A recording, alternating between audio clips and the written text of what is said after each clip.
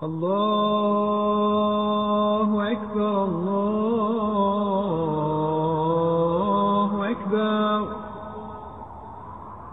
الله أكبر الله أكبر أشهد أن لا إله إلا الله. Assalamu alaikum. Peace be with you. The Quran or the Bible, which is God's word, this is the topic for this afternoon's debate, symposium, colloquium, discussion, as you prefer to describe it.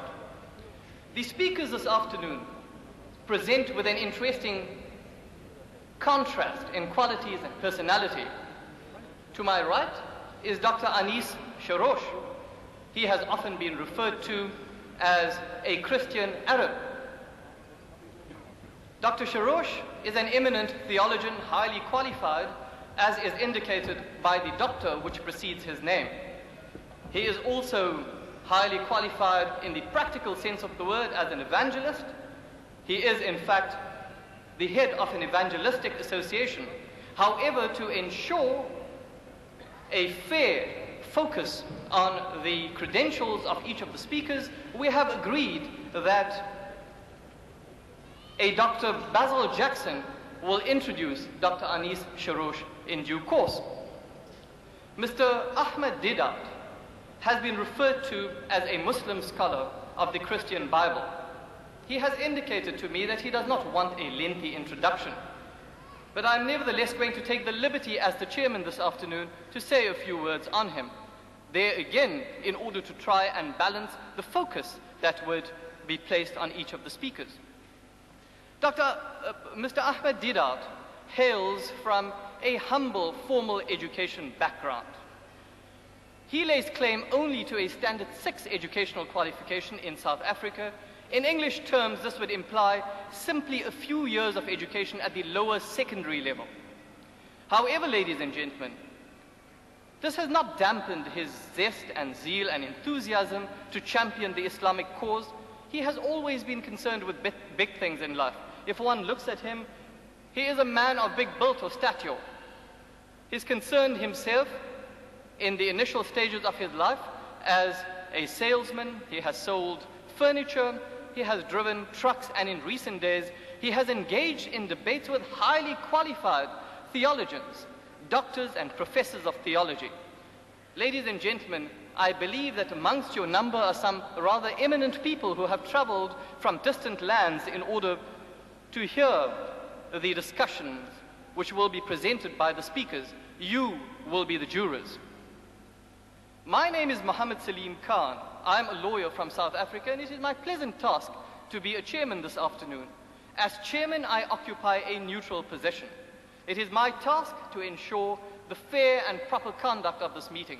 It is therefore necessary and essential that we all proceed with due decorum, that we all contribute to the success of this symposium. The procedure briefly will be the following. A coin will be tossed in due course in order to decide as to which of the speakers will actually commence with their presentation. The first speaker will speak for a duration of 75 minutes, after which the other speaker, his opponent, will be entitled to a rebuttal of 15 minutes. Thereafter, the other speaker will make his presentation for a period of 75 minutes, followed by his opponent's rebuttal for a period of 15 minutes. You, the honored members of the audience, will be accorded an opportunity of directing questions at the speaker. The procedure which we intend to apply will be the following. You are to write your questions on pieces of paper, as legibly as possible, please, and to hand them to stewards, who will actually be walking along the aisles, down the steps to my right and to my left. You will be able to identify them by the red badges which they will be wearing. These questions must indicate the name of the speaker, who you wish to address answers to those questions, and I will in due course read these questions out to the speakers, who will then present answers to them.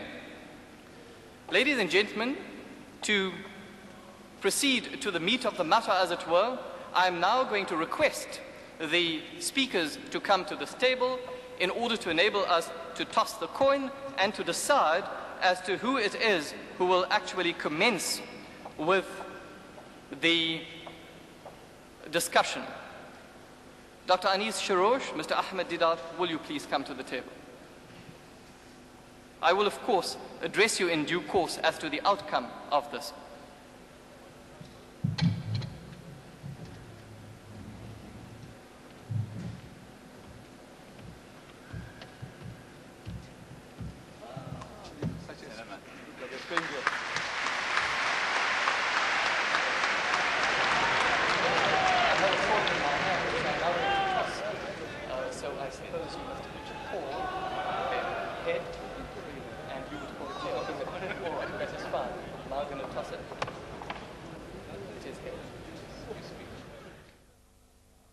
It has been decided that Mr. Ahmed Deedat will address you first.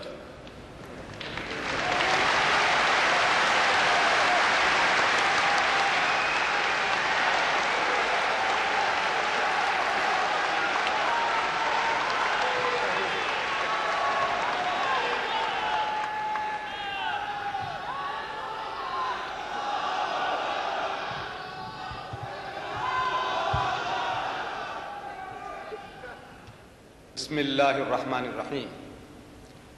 Mr. Chairman and my dear brothers and sisters, between myself, Dr. Shorrosh, and God Almighty, I do not have to speak a single word, because in the recitation that you heard from the Holy Quran, in the mother tongue of Dr. Shorrosh, God Almighty had delivered him and his mother, Mrs. Shorrosh Senior, the message.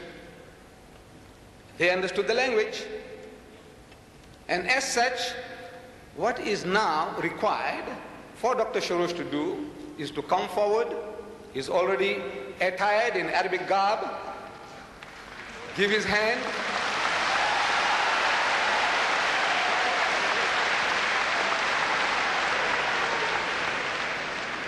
He is already attired in Arabic garb. Come forward, give his hand, and read the Shahada.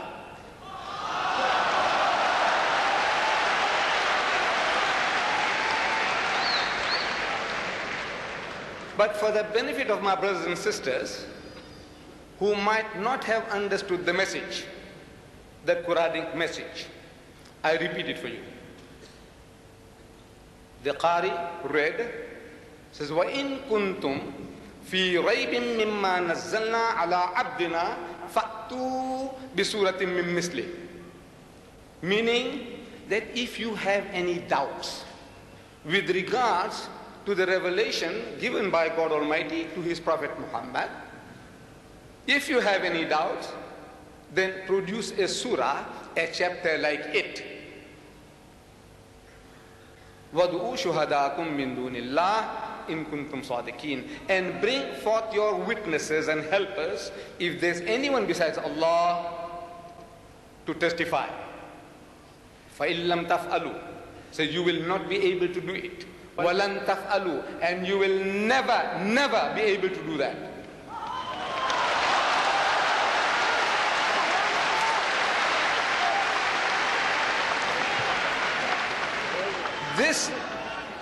This is a 1400-year-old challenge, that you will not be able to do it, and you'll never be able to do it.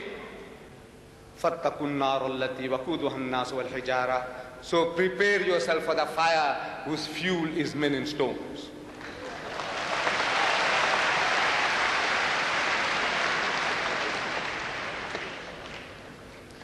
Now coming to the topic, the Quran or the Bible.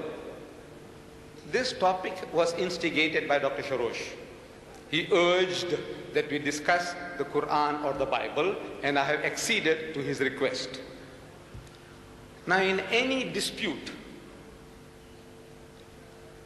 the identification of the claimants or the disputants is imperative.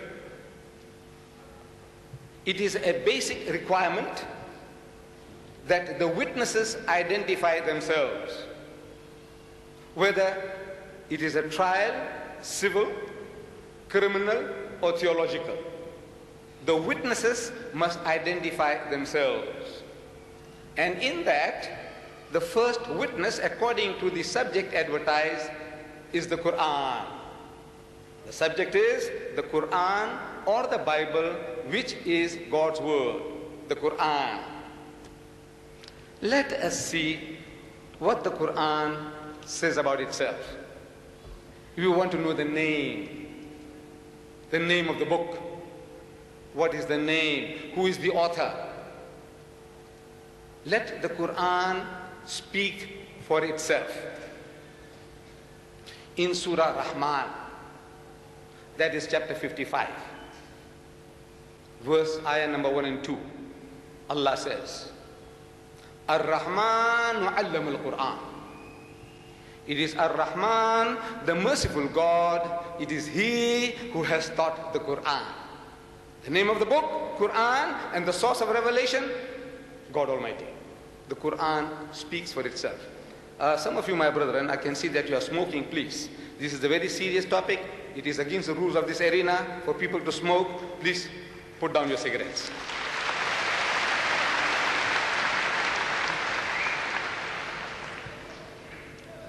Surah Rahman. To help you, my brothers and sisters, to find this reference in the Quran, it's difficult for the non-Arab, most especially for us, Pakistanis, Bangladeshis. For us, it's difficult to find references such as Rahman. Where do you find Rahman? In the Quran, which is an encyclopedia of 2,000 pages. This particular one I have in my hand, with 114 chapters, surahs. Where will you find Rahman? If you have a translation like this is by Abdullah Yusuf Ali. It's available in the foyer outside. A translation like this, you open the index at the back and the R, just like in a dictionary, look for Rahman and it'll tell you 55. And 55 is easy to find. Once you have found 55, ayah number 1 and 2, verse 1 and 2, easy to find. This book is so cheap. It's a very ill-fitting word. I say it's so cheap. 2,000 pages, an encyclopedia of 2,000 pages with Arabic text, English translation and commentary.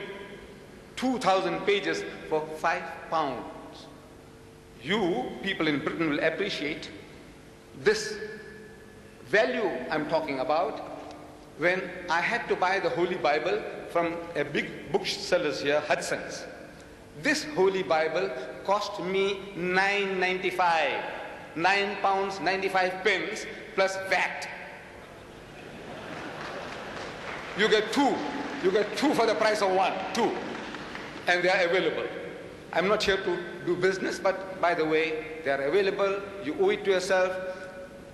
There is no better wedding present you can give, Christmas present you can give, birthday present you can give to your employer or to your employee than the Quran, as well as you need it for yourself. And again, the Quran speaks about itself in Surah Jashia. Look for it under J. Jashia, ayah number 1 and 2. It says, Tanzilul Kitabi min Allahil Aziz al-Hakim. That the revelation of the book is from Allah, the exalted in might, full of wisdom. Chapter 45, ayah number 1 and 2. The Quran identifies itself that I am the Quran and the author is God Almighty. Coming to the Bible, the Holy Bible, no doubt on the face of it we have the words Holy Bible. Who put the word Holy Bible? The printers. Beautiful calligraphy, beautiful calligraphy. In this vast volume, described by Dr. Shorrosh in a previous meeting as a library of 66 books. He forgot that the Roman Catholics have 73 books. But between the 73 of the Roman Catholics and 66 of the Protestants, the word Bible is not in the Bible.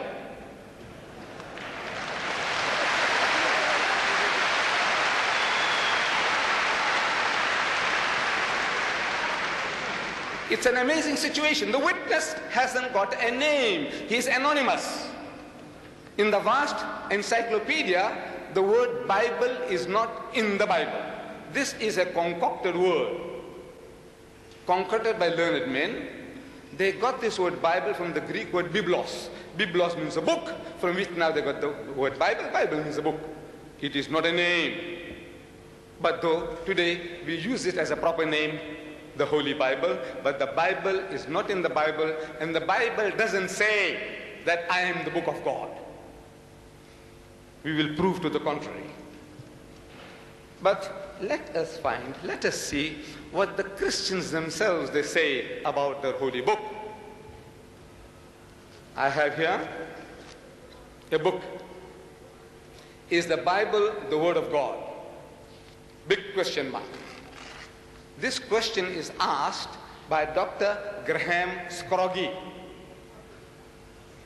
and it is published by the Moody Bible Institute. They are not the Moody people in America, but the name of the printers are Moody Bible Institute. They printed this book. The idea is to prove that the Bible is the Word of God.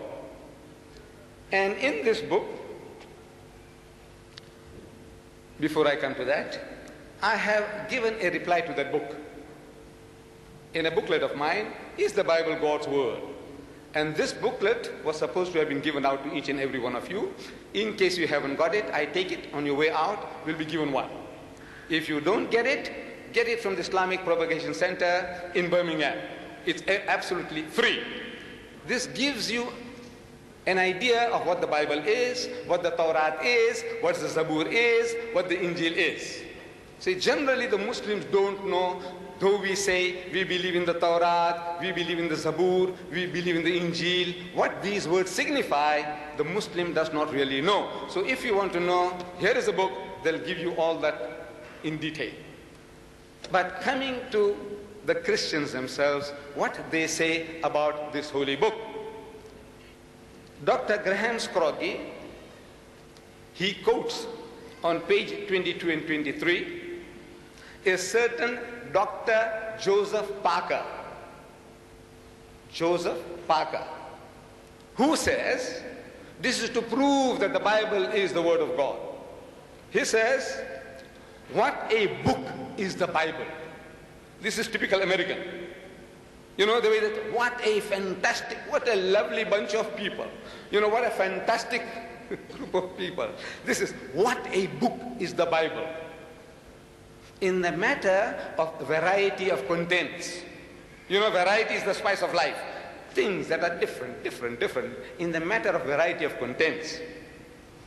He says, whole pages are taken up with obscure names. Names you never heard before in your life, and you're not likely to hear them in the future. Obscure names. And more is told of his genealogy than of the day of judgment. Stories are half told. And the night falls before we can tell where victory lay. He's asking, where is there anything in the religious literature of man to correspond with this, to compare with this? And we have to admit, nowhere. But does that prove that it is the book of God? That is what we are going to analyze. Phrase by phrase, whatever the man says, let us analyze the serious implication of his utterances. Like this, he's tantalizing, he's mesmerizing people with words. Beautiful necklace of words, words, meaning nothing. Listen. He says, whole pages are taken up with obscure names. You don't know what he's talking about. So, here is a page from the Bible. I'm going to read out these obscure names. Names which I take it, there's not a single one of you has ever heard it in your life before, and you're not likely to hear it again, even if you live to 100. Listen. Ludim, Anamim, Lehabim, Neptuhim, Patrusim, Kasluhim. No, I'm not reading out of context here. I'm only reading a verse from 1 Chronicles chapter 1 verse 11. I want to know if there is a single one in this vast audience have heard these names before. Please put up your hand. A single one of you who have heard these names: Ludim, Anamim, Lahabim, Naptuhim, Patrusim, Kasluhim. Amazing, amazing. This is from the Holy Book. God Almighty took the trouble of having this dictated to you, and nobody heard it.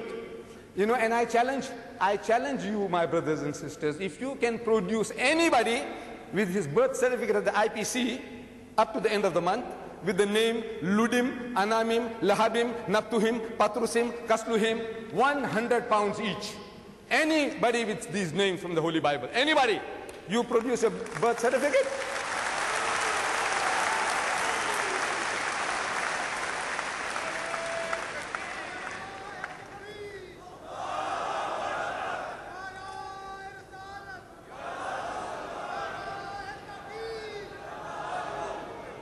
Dr. Shorrosh, you heard these names before, sir? Have you heard them before? You have.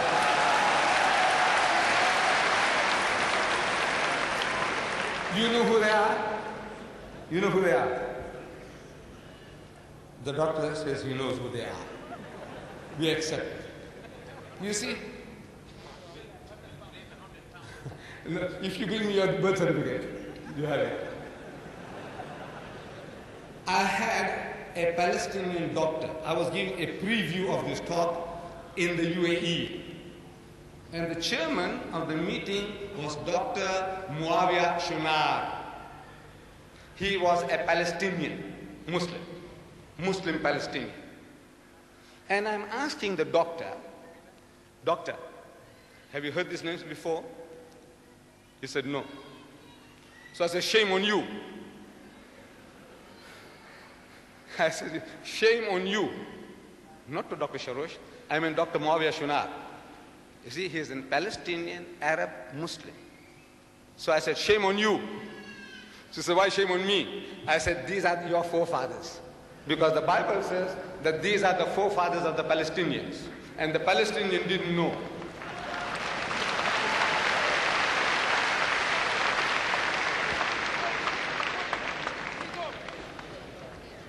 You know, these beautiful names I read to you. Dr. Shorrosh has published a book, Jesus, Prophecy. You remember the book? On page 55, it says here, the Arabs in Prophecy. This is an enlarged photostat from his book, in which this chart of the nations, Dr. Shorrosh gives us the nations of the world, where they originate. And he gives us more than 40 different names. The originators, the forefathers of the Germans, the West Europeans, the Indians, the Iranians, the Arabs, the Jews, the Egyptians, the Libyans, and the Ethiopians, and on and on. He gives us more than 40 different names from the Holy Bible. But not one of them of his ancestors is mentioned. Not one.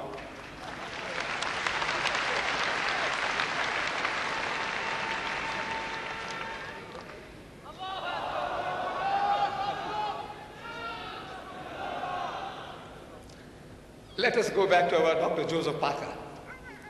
He says, and more is told of a genealogy than of the day of judgment. God Almighty should be interested in talking to us, telling us about the day of judgment. You have to face your Lord. 1/3 of the Holy Quran, 1/3, deals with the life hereafter, heaven, hell, day of judgment. 1/3. But our Dr. Joseph Parker is boasting that in the Bible, more is told of a genealogy than of the day of judgment. Let us see whether his words are true. I have brought with me 2 genealogies. Genealogy means your ancestry, the ancestry of a person, your father, your grandfather, your great-grandfather, and on and on and on. Where you originate. Here is one. The genealogy of Jesus Christ as given in the Gospel of St. Matthew.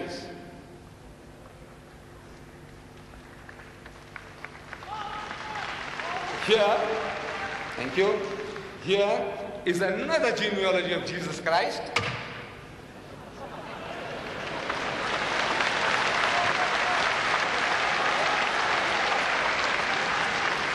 This is from the Gospel of St. Luke. St. Luke. Between the two, these 2 inspired authors, inspired in inverted commas, they give you 66 fathers and grandfathers to Jesus Christ. 66. It's an amazing situation. A man who has no father, we believe, no Muslim is a Muslim. If we contest this fact, we believe that Jesus Christ was born miraculously, without any male intervention. He had no father. His creator was God. By his act of will, God created Jesus. وَإِذَا قَضَى أَمْرًا فَإِنَّمَا يَقُولُ لَهُ كُن فَيَكُونُ. Says God Almighty, that whenever he wants to create anything, he merely wills it, and the thing comes into being. No father, born miraculously. Matthew and Luke, they give us 66 fathers and grandfathers to a man who had no father. And they say in this genealogy, there is only one name common to these 2 lists. There are 2 separate lists, but the only one name common to the both, and that is Joseph the carpenter. And Joseph the carpenter was not supposed to be there. A man who's not supposed to be is there. And it tells us that the father of Joseph the carpenter, Matthew says the name of Joseph's father, the grandfather of Jesus, was Jacob. And Luke tells us that the grandfather of Jesus was Heli. Contradiction. At the very start, the man who's not supposed to be there is there, and his grandfathers, there are 6 such contradictions in the genealogy alone. And this man, Luke, he tells us, says, now, Luke chapter 3, verse 23, it says, now Jesus himself began his ministry at about 30 years of age, being, words in brackets, as was supposed, the son of Joseph, the son of Heli. He is son of Joseph, the words in brackets, as was supposed. Of course, doctor will explain to you where the brackets come from. You see, in the codexes that the Christians are boasting about in the British Museum, Codex Sinaiticus, Codex Alexandrianus, Codex Vaticanus, the words as was supposed are not there. But so they put them in brackets to help the reader that, look, he is not actually the son of Joseph. It was supposed, people thought that Joseph the carpenter was his father, his supposed father. So the words are in bracket. But in the 2,000 different languages of the world, in Arabic, in Urdu, in Gujarati, in Zulu, in Afrikaans, the words as was supposed are there, but the brackets are removed. You see, it's very, very easy to manufacture in Christendom word of God. First you put them into brackets. In the English Bible, they are in brackets. But every other Bible in the vernacular, the words are there, but the brackets are taken out. In other words, they are telling you that these are the words of Luke. And if Luke was inspired, meaning they are the word of God. So this is how the words are being manufactured. Word of God, which is not the word of God. So Allah says, فَوَيْلُ الَّذِينَ يَكْتُبُونَ الْكِتَابَ بِأَيْدِهِمْ. So woe to them who write the book with their own hands. ثُمَّ يَقُولُونَ هَذَا مِنْ عِنْدِ اللَّهِ. Then they say, this is from Allah. لِيَشْتَرُوا بِهِ ثَمَنًا قَلِيلًا. That they may reap some small benefit, some small reward. by their experimentation. وَوَيْلٌ لَهُم مِّمَّا كَتَبَتْ أَيْدِيهِمْ. So woe to them for what their hands do right. وَوَيْلٌ لَهُم مِّمَّا يَكْسِبُونَ. And woe to them for what they earn. These are not the words of God. Stories, Dr. Joseph Parker continues, stories are half told. And the night falls before we can tell where victory lay. Means we don't know the head of tail of what the whole thing is all about. How beautiful. And the night falls before we can tell where victory lay. What happened, man? What was the outcome of all this? Here. I'm giving an example. Matthew chapter 27, verses 52 and 53. It says, and the graves were opened. Grave. You know, cemetery, in the cemetery, graveyard. The graves were opened. After the alleged resurrection of Jesus, the graves were opened, and many bodies of the saints who had fallen asleep and were dead and buried were raised. And coming out of the graves after his resurrection, they went into the holy city of Jerusalem and appeared to many. People came out of the graves and they marched down the streets of Jerusalem. People in their coffins or napkins or all worn out, only skeletons. They came out of the graves and they walked the streets of Jerusalem.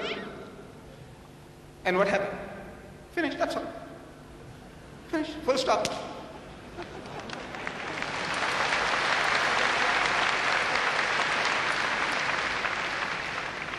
Look, when people come out of the graves and walk the streets of Jerusalem, surely people saw. And that's news. That will become world news. You know that? If people from the graves come out in Birmingham, I tell you, it'll be world news. Walking the streets of Birmingham in the napkins. It'll be news. But out of the 27 books of the New Testament, only Matthew records it. Nobody else saw it. Nobody saw it. Nobody heard about it.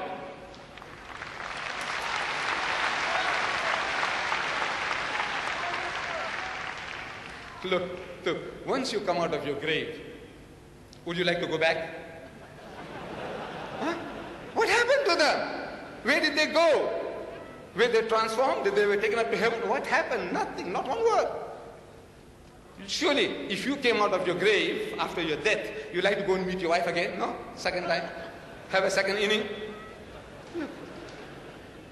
So, stories are half told, and the night falls before we can tell where victory lay. Where is there anything in the religious literature of man to compare with this? Agree, there isn't. Agree. But does that prove it's the word of God? No.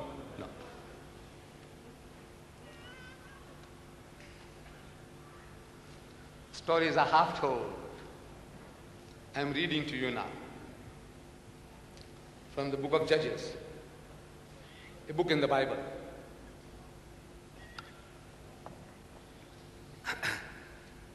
After him, Judges chapter 3 verse 31. After him was Shamgar, the son of Anath, who killed 600 men of the Philistines. One man, he killed 600 of the Palestinians. One man. With an ox goad, and he also delivered Israel. Now this goad, I don't know how many of you know what is a goad. You see, the first time I read about this as a young man, I read it in the book of Acts, A-C-T-S, Acts, chapter 9, verses 4 and 5, where it says that Paul, while he was on his way to Damascus, he saw a vision of Jesus. Jesus appears to him and he says, Saul, Saul, why persecutest thou me? Why are you harassing me? What are you persecuting me for? Why kickest thyself against the pricks? And I was shocked. So what kind of a book is this? Using such filthy, dirty language. So I went out on my search as a youngster asking the priest, what is this? And the priests were helpless. They were helpless. They can't explain to me what is Jesus talking about, kicking against the, I won't repeat it. Now, in the Bible that Brother Shorrosh he presented to me at the Royal Albert Hall. This beautiful Bible here. This is the 5th major revision. This Bible is the 5th major revision. Brother Shorrosh nods his head, it's true. 5th major revision. I didn't know. You see, I thought the King James Version, or in England they call it the Authorized Version, was the one of 1611. That it has been already through 5 major revisions. And they still call it King James. That's an anomaly. You see, in the time of King James, 1611, this Bible was brought together. Then they found there's something not altogether right, so they made a major change. Major. You understand English? Major, minor. Minor is small, major is big. It's not fiddly little things. Major. You see, this is like your great-great-great-grandfather. He made his last will and testament. And your great-great-grandfather, he made a major change in that will. And your great-grandfather made another major change in that will. And your grandfather made another major change in that will. And your father made another major change in that will. And you made another major change in that will.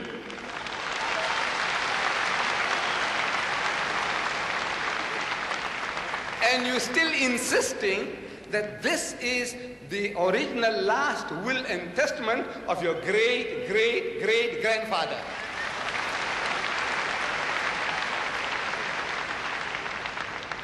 Amazing use of language. Imagine the language that they're using. 5 major changes, revisions, and they still say it is the King James Version. So in this major revision, they changed the word, that offensive word, to goad. Goad. Go and ask the Americans, what is a goad? When you go out, when you meet the Englishman, ask him, what is a goad? And believe me, he won't be able to explain to you, what is a goad? So, yes, I show you this.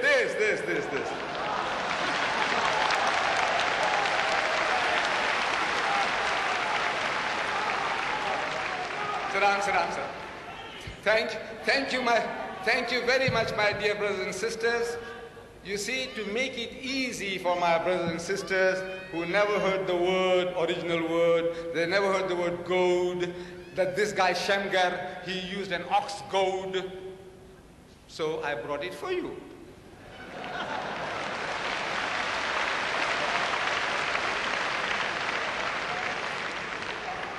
You see, another word for this is a cattle prodder. They prod cattle to move. Ox goad, cattle prodder, spiked stick. There's a little nail here. Spiked stick for prodding. You know, with this stick, this Jewish lad, Shamgar, he killed 600 Palestinians with this.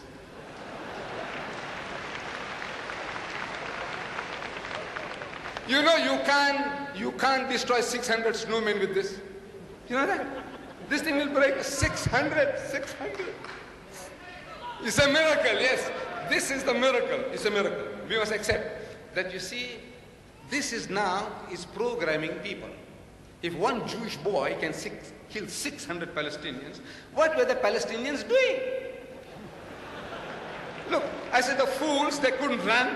They couldn't run for their life. What were they waiting? Where did the fellow strike them with this to kill 600? 1, 2, 3, 4.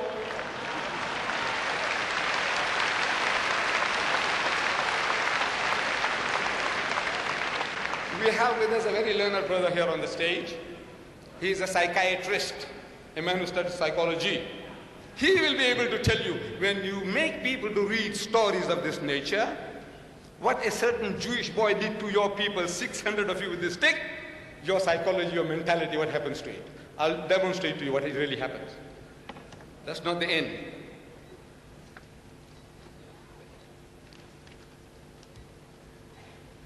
Then they tell us incredulous fairy tales. The book. It says here, another Jewish young man by the name of Samson, You heard about Samson? Samson and Delilah. You know the story that Cecil DeMille made famous. Samson and Delilah, David and Bathsheba. You know the stories, the films. This fellow Samson, I'm reading now this from the book of Judges, chapter 15, verses 15 and 16. He found a fresh jawbone of a donkey jawbone he found, fresh. He reached out his hand and took it and killed 1,000 Palestinians with the jawbone of a donkey. This is far more, because you see, our brother happens to be a Palestinian, he ought to know that this is now programming taking place. Look, beautiful. One Jewish boy with the jawbone of a donkey, he kills 1,000 Palestinians. I want to know what the Palestinians were doing. You know what's 1,000? 1,000 people you kill with the jawbone of a donkey, and what they're doing? I said, look, if these 1,000 people, they spat on him, the guy would have suffocated. You can't even spit. You can't even run. Then he says, it's a miracle. Oh, the stick is a miracle and the jawbone of the donkey is a miracle. You know, we should go and tell the Israelis, they're wasting their time with those American cluster bombs. You know, in Beirut, they start to eliminate the Palestinians for good, the final solution.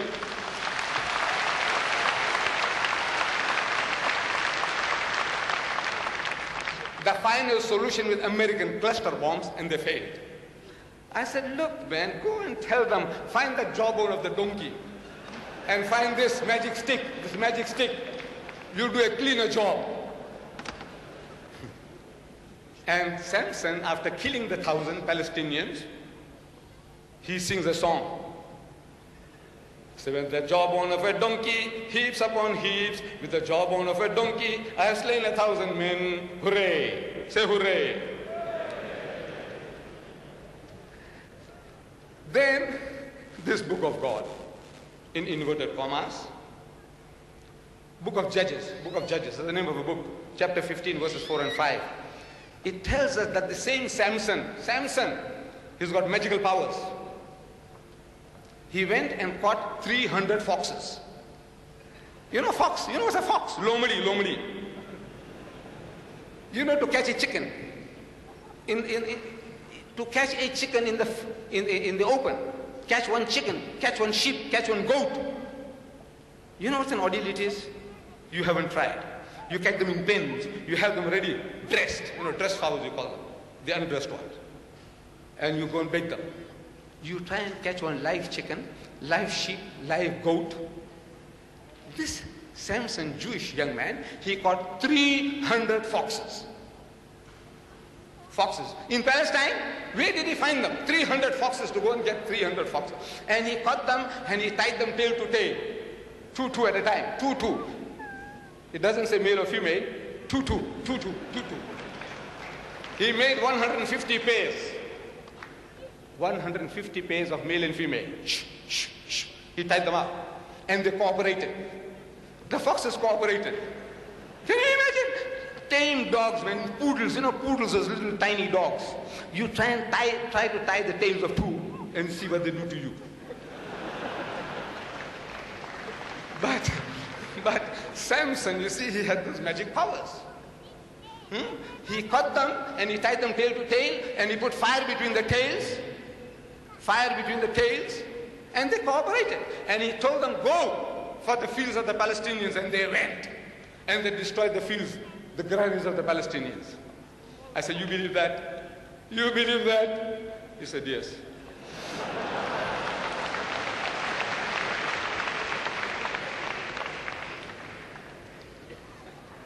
You know, today, another Jewish lad, Sylvester Stallone, he goes as Rambo 3. He is Shamgar and Samson in one. Shamgar and Samson in one. Rambo 3. This fellow, single-handed, almost, he killed 1, 2, 3 Russians. That's the figure given. If you count on the film, if you have the time, stop it. Every time he kills a man, count it. 123, and he vanquished the whole Russian army, and the Russian army was made to leave Afghanistan. Samson and Shamgar in one. Rambo 3. You can do it in films. Anything, anything. You can do anything on film. But Cecil DeMille failed to produce those 3,000 foxes who would cooperate with him to put fire between their tails and go for the fields of the Palestinians. He failed. He says, this is something, no magic power, no magic of the camera can ever achieve that. Rambo did it, Samson and Shamgar did it. You see, there is a kink, a twist in the human cranium, in the human brain. There is a twist. Everyone. That the more preposterous the proposition, unbelievable, fantastic, unimaginable, the more preposterous the proposition, the more readily with the superstitious and the credulous believe it. Go on, exaggerate, man. There is no limit to your exaggeration. Exaggerate and there will be people wanting to believe it. They'll nod their heads and say yes. It can happen because it's in the book. The end result, what it does, we will come to that. You see, the Christians, they say, and I will deal with it if I have the time, they say the Quran is forged. It is copied from the Jews and the Christians. Dr. Shorrosh, in the last debate, he said, let me challenge you. 75% of the wonderful Quran in my wonderful language of Arabic is from the Bible. And I would urge you to look into the Bible and find out where these sources are. Let me challenge you. I'm quoting. He said, let me challenge you. I don't know whether he was challenging me or the audience or all of us. He said, let me challenge you. 75% of that wonderful Quran in my wonderful language of Arabic. Word for word I'm quoting, sir. You can get this tape. The tapes are available outside. In case you doubt my words. Of that wonderful Quran in my wonderful language of Arabic is from the Bible. If I have the time, I'll deal with that in detail. I will deal with that in detail. Is from the Bible means copied from the Bible. Is plagiarized from the Bible, is cribbed from the Bible. So the Quran answers that. Look, God Almighty, He doesn't need my help. He answers it. He says, Am yakulun aftara, or do they say he forged it, who Muhammad forged it? Qul, tell them, fa'tu bisuratim misli. So come on, produce a surah like it. وَدَعُوا مَنِ اسْتَطَعْتُم مِّن دُونِ اللَّهِ, and call your aid to your aid, anyone besides Allah, in kuntum sadiqeen. In other words, the challenge is there, produce something like it. Muhammad did it, he copied it, come on man, you with your learning. You see, the Westerner had a good excuse, Swaggart had a good excuse, Jerry Falwell will have a good excuse, Billy Graham, good excuse, we don't know Arabic, we don't know Arabic, we don't know Arabic.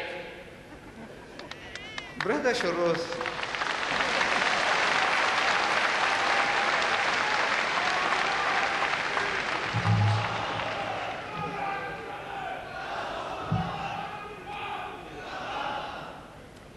Dr. Shorrosh has got no excuse. You see, thank you my brothers. Dr. Shorrosh, no excuse. He is a born Arab. He is not a Muslim who's converted to Christianity. He is born Arab, and his people have been Christians before Islam. Give them that credit. As he boasted in Birmingham at one of my meetings, he said there are 10 million Arab Christians. 10 million, maybe more now. 14 million. 14 million Arab Christians. I'm open to be rectified. It was 10 million on tape, it's gone to 14, it's quite all right. These are Arab Christians. Arabic is their mother tongue, not the mother's tongue. The mothers have the tongue in their mouths. No? Look, it's his mother tongue, means come naturally to him. And the challenge is there for 1400 years, produce a chapter like it. Brother says he will. We will be anxiously waiting to listen to the chapter he has produced. Inshallah.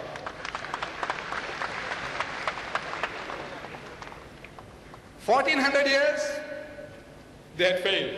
Dr. Shorrosh has managed it, and we are looking forward with eagerness to his production.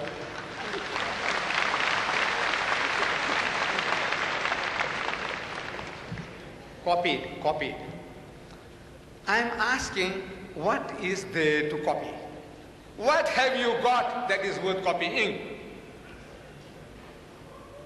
There are, according to one of the mightiest evangelists, tele-evangelists in America, he says, he writes a book on incest.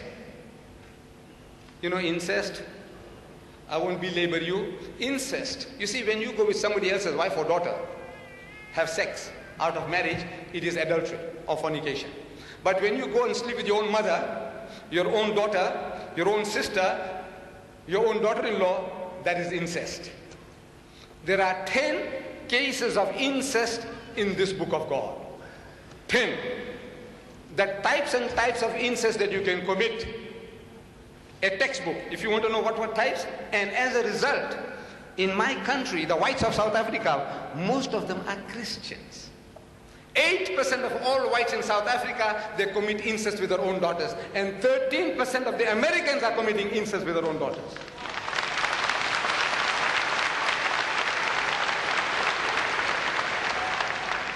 Our brother, I didn't catch his name, but he's a psychiatrist. He will be able to confirm. Dr. Vernon Jones, a psychologist of great repute. He carried out experiments on groups of school children to whom certain stories were being read. And he said that these stories made certain slight but permanent changes in character. The type of story that you read will create the type of mentality that you have. If you read junky stuff, your mind will become junky. You eat junky food, your body will become junky.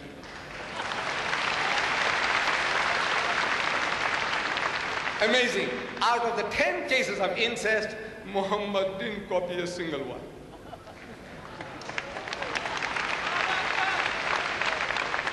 Then you read rape. Not only rape, how to rape your own sister. If you want to, it's given to you in detail. If you want to rape your own sister. One of the sons of David, he set you an example. What you must do if you want to rape your own sister. Gang rape is there. A son goes and cohabits with 10 of his father's wives. 10 in a row. I'm telling you, this is in the Holy Book. A Christian lady here in the UK, she wrote a letter. She says, ban the book. Ban the Bible. What it has, ban it. But of course, your salvation.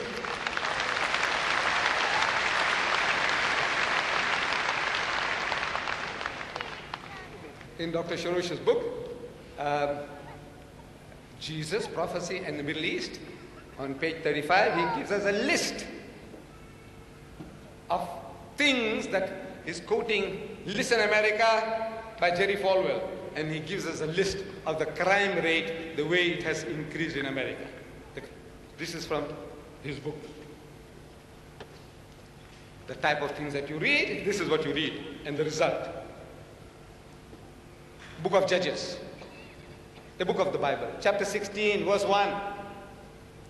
I'm reading. Diligent listeners, pay attention. Then Samson went to Gaza.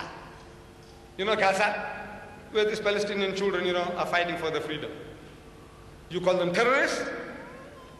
Those little children are being mowed down. 250 have already died. Palestinian children. So Samson goes to Gaza, the same Gaza. And he saw a harlot, a whore, a prostitute. And he went in unto her. Full stop. Come on, tell me now. What does it teach you? Samson goes to Gaza and he sees a harlot, a whore, a prostitute, and he goes in unto her. Full stop, nothing more. There's not a single redeeming word or phrase that this guy, for what he did, or maybe this was a Palestinian whore or prostitute. So it means nothing. This was a Palestinian. Maybe if she was an Israeli whore, it might have meant something. She was not an Israeli.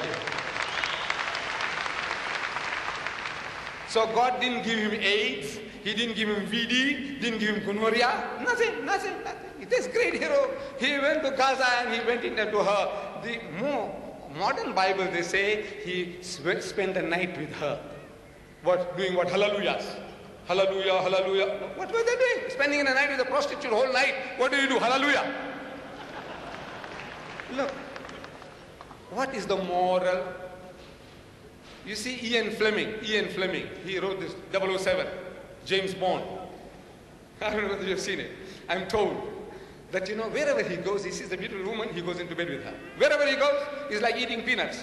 Wherever he sees a woman, I'm asking Ian Fleming, ask him, where did he get the idea from? Here, the book is telling you. This guy goes to Gaza, he sees the prostitutes, wholesale. It portrays God Almighty as a barber. Barber, people cutting hairs. It says here, book of Isaiah said, the prince of the prophets. You say the fifth gospel. Isaiah, book of the fifth gospel. In the same day, the Lord will shave with a hired razor. The Lord means God will shave with a hired razor. Wahjam, halak. Hired razor, this one here, sir. They didn't have safety razors then. Hired razor, the cutthroat, we call them cutthroats. With those from beyond the river, with the king of Assyria, the head and the hair of the legs. He will shave your head and the hair of your legs. It doesn't say how high.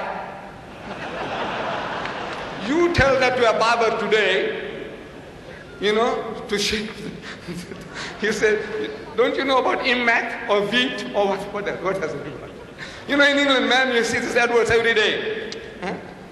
God Almighty, He takes this and He's going to shave people's legs, hair on the legs. What are you trying to do to God, ya akhi?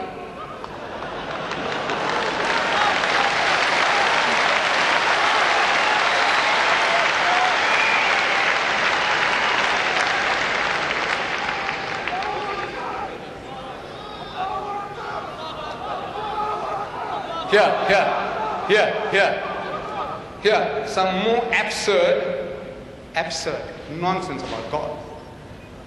It says here, I'm reading from 2 Samuel, chapter 22, verses 9 to 11. It says, smoke went out from his nostrils, Allah's nostrils. People learn to smoke and take out smoke from the nose. Where do you get the idea from? Yeah. Smoke came out from his nostrils. You see, you smoke. And devouring fire from his mouth like the dragon. Flamethrowers, flamethrowers, they got the idea of flamethrowers, where they got it from, yeah? And devouring fire from his mouth, coals were kindled by it. Verse 11, he rode upon a cherub. He rode, Allah Bari Ta'ala, he's riding on a cherub. And flew, God Almighty is flying on a cherub. You know what's a cherub? Do you know what is a cherub? No. You see, I went to St. Peter's in Rome. St. Peter's, brother has also been there, I'm sure. He has been speaking about St. Peter's in his book, so he must have gone to St. Peter's in Rome. It's a huge church, St. Peter's in Rome, at the Vatican. Inside the Vatican, you see, I don't know, the youngsters that were with me, you see, they made me to stand against a wall and they took some shots. And the shot was of this cherubim. Cherubim is a plural of cherub. Cherubim meaning young, crisp angels. See, angels are beautiful women with wings. In Western artistry, designs, drawings, you find beautiful woman, well proportioned. This is 36, 24, 36. With wings are, mature angels. A cherub is a young thing. You find this in the Collins Dictionary. They give you a definition. A childlike angel. Childish angel. Cherubim. So the picture is here. I know for all of you to see, I think once it is on video, you'll be able to see that close quarters in marble. This was in flesh-colored marble. You can pass this on. Can you have? Oh, you have seen it? Yes, you've seen it. This is absolutely naked girls, absolutely in marble, flesh-colored marble. In the Holy of Holies, they have wings. That's the only thing. Otherwise, naked, you can see the breast, the nipples, and the buttocks. And if you fondle the buttocks, millions of hands have gone over the buttocks. From the sheen on that marble, you can make out that everybody passes by wants to feel that marble. And there's a sheen, this type of shine on the marble will give you an electric shock if you touch it. God Almighty, imagine, is riding these things, these young girls, young Christians. He didn't know about a helicopter, this God of ours. He didn't know about a flying saucer. He's riding little girls. What are you doing? What a mockery you are making of God. This is what hurts the Muslim. You are making a mockery of God. You say, and God told you this? He's telling he ride little girls, naked girls. Shame. It's a shameful thing.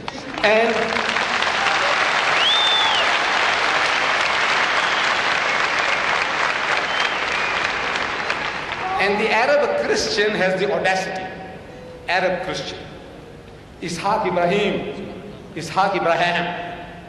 He wrote a book called Black Gold and Holy War. This is telling the Americans how best to fix up, tighten the screw on the Arabs. He's an Arab. He is an Arab. His name is Ishaq Ibrahim. And in this book, he's giving ideas to the Americans and the Western nations how to tighten the screw on the Arab. But, by the way, he's describing in the book Allah Bari Ta'ala, God Almighty. He's describing Allah. This Christian, Arab, is describing Allah because of the ideas he has got from his book.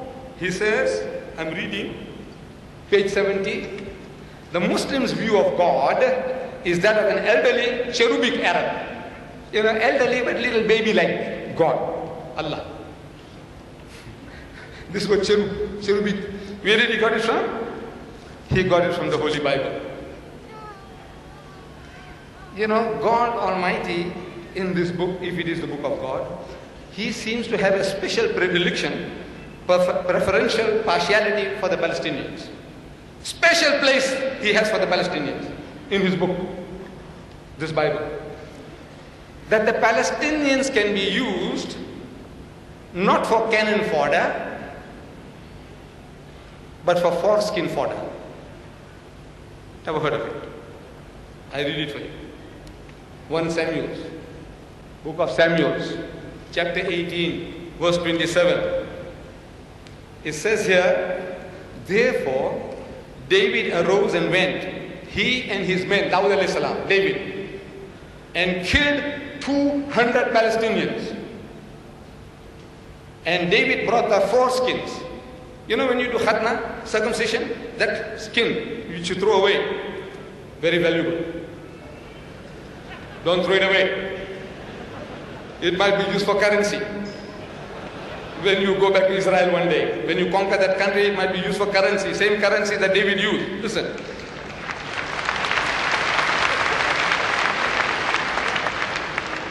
He killed 200 Philistines. And David brought the foreskins and they gave them in full count. Full count. He counted out 1, 2, 3, like 1 pound, 2 pounds, 3 pounds. He counted out 200 cash foreskins to get a wife, a princess, Saul's daughter, Michal. He paid out in foreskins of the Palestinians was used for currency, cheap currency, 200. He counted them out. And God Almighty, some special liking, I said, I don't know what type of thing, loves them so much, the Palestinians. And Moses, I'm reading from the book of Numbers, chapter 31, verses 15, 17, and 18. And Moses said to them, have you kept all the women alive? All the women, you have kept them alive? Now therefore kill every male among the little ones. Every male child among the little ones of the Palestinians, kill them. And kill every woman who has known man intimately. If any woman has ever had sex with a man, kill them also. But keep alive for yourselves all the young girls, not the little ones. Little ones is a liability. You got to feed them and bring them up. No time for that. But keep alive for yourselves all the young girls, the Palestinian young girls, who have not known a man intimately. This is the instruction given to Jewish soldiers in the field. Now when they see a young Palestinian girl, how can you verify whether this woman has experienced sex or not? How do you verify? The soldier in the field, he doesn't know about the saliva test. He doesn't know anything about it. The only way is to rape and ravish these Palestinian girls to verify whether a man has been through her or not. And if they discover that she has already been used second hand, chop off her head. If not, keep them. And they saved for themselves 32,000 Palestinian girls whom no man had known. After raping and ravishing them, they saved for themselves 32,000 for themselves. And out of that, the Lord Almighty, God Almighty, must also have his pound of flesh. So it says, and 30 and 2 was for the Lord. I am asking, what does the Lord do what does he do with 32 raped and ravished Palestinian girls? You tell me. In a book of God, God giving instructions that you go along and you verify.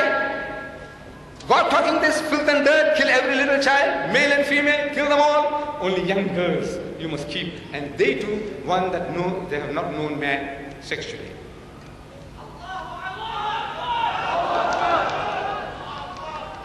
Now, if you believe, I'm asking, my dear brother Shorrosh, you believe this Jewish folklore? You believe? Of course, he does. What happens? What happens? It changes your mentality. So he writes in his book, Jesus, Prophecy and the Middle East, page 80. It's a strange thing to him that the Arabs are fighting for Palestine. It's a strange thing. He says, I'm quoting him, let me quote, that the Arabs control 3 million square miles of land, but cannot allow Israel, their kinfolk. Ask the Jew whether he considers you as his kinfolk. Their kinfolk, to have 10,000 square miles. That's all, only 10,000 square miles. The hallowed parcel of land, Palestine, has actually been in the hands of the Arab people longer than it has been controlled by the descendants of Jacob. Yet God promised it to this Jew. He believes that God promised it to the Jew. And he says here, not 10,000. Now he says, page 61 of the same book, he says, in fact, according to Genesis 15:18 and Jeremiah 23:7 and 8, the promise will eventually cover 180,000 square miles. From the river Nile to the Euphrates, he's prepared to give it to them. He's given it to them. What did it? That Shamgar's stick and Samson's jawbone did the job. See, psychology, it does it.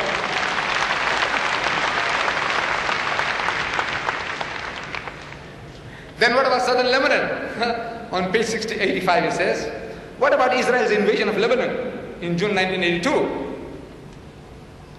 Brother Shorrosh says, actually, southern Lebanon is prophetically considered a part of Greater Israel. So what are you worried about then? What are you crying for?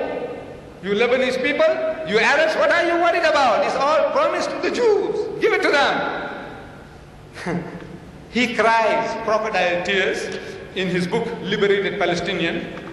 He cries, say, over 2 million of my people are suffering.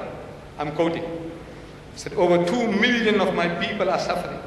Many are bitter, sick and lonely.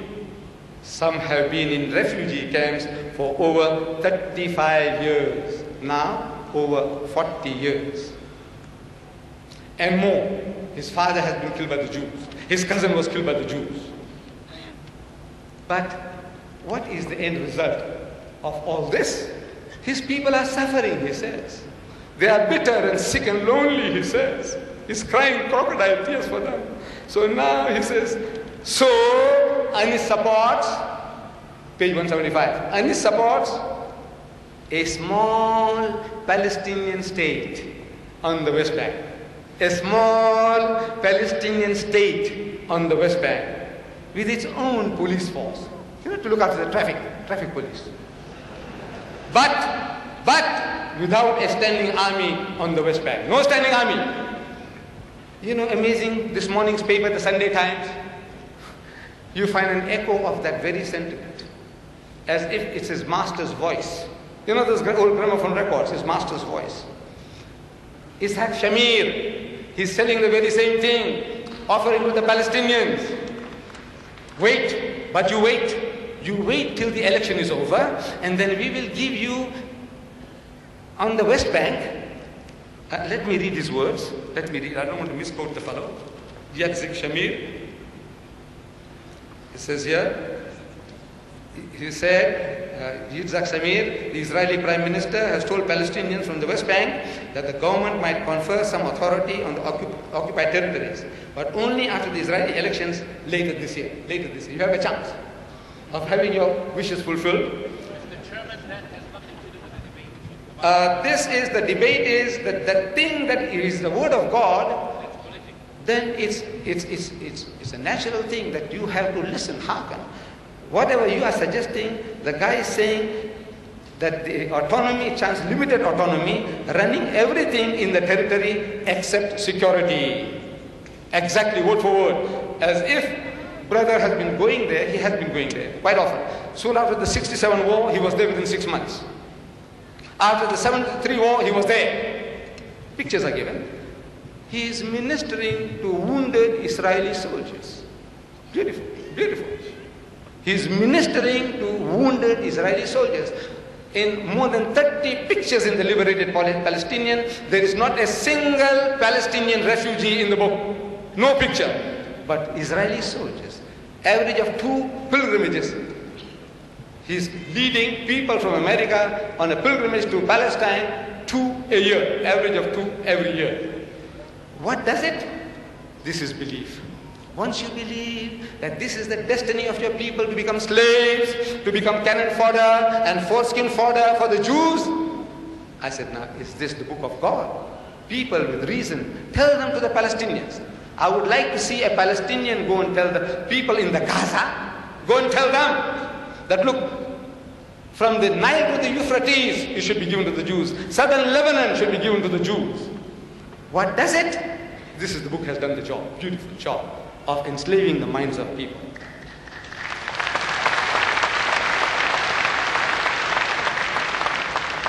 Now the Quran gives us a test. How are we to know whether a book is from God or not? It gives us a test.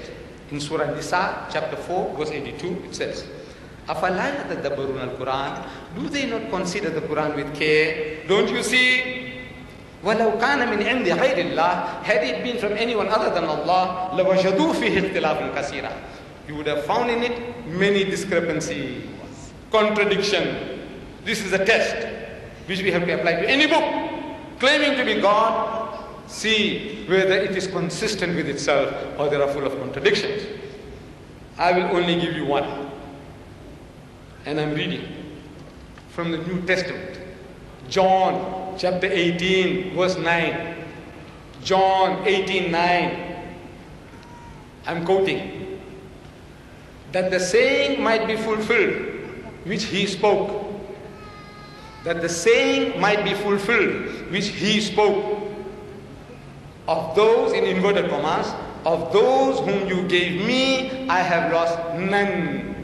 Close of inverted commas. Of those whom you gave me, I have lost none. None means not one, not a single one. Who says that? Jesus. How do you know? It's in inverted commas. Ask any Christian preacher and he will tell you these are the words of Jesus. And in the Bible that's given to me, Brother Shorrosh, thank you very much. This is called a red letter Bible. Red letter meaning every word that Jesus spoke is in red. So very easy to find out whether Jesus spoke these words or not. You open John chapter 18 verse 9 and it says it is in red, which means these are the words of Jesus. In the Bible, the 5th major revision. Words of Jesus. It means he lost none, not one. Out of the 12 that God gave him, he didn't lose a single one. But in John 17, just one chapter before, verse 12, same Jesus, he says, while I was with them in the world, I kept them in your name. Those whom you gave me, he's talking to God, you gave me, I have kept. And none of them is lost. None of them is lost except the son of perdition, except one. Except one, Judas Iscariot. In chapter 18, he says he lost none. 17, he says he lost one. What did he say? Did he say one or did he say none? Stupendous difference. Contradiction. One or none. They don't mean the same thing, do they? One and none. You just add an N, it becomes none, but it's a word of difference between the two. So the learned men of Christendom, very ingenious, very ingenious. In this book, the words that are in red, I have another Bible, another King James Version, the 6th major revision, another one here, also red letter, printed by the same Nelson press, same printers, red letter Bible. You open it, chapter 18, verse 9, it is in black. It's in black. What happened? Look, they changed it. Red to black. Yeah.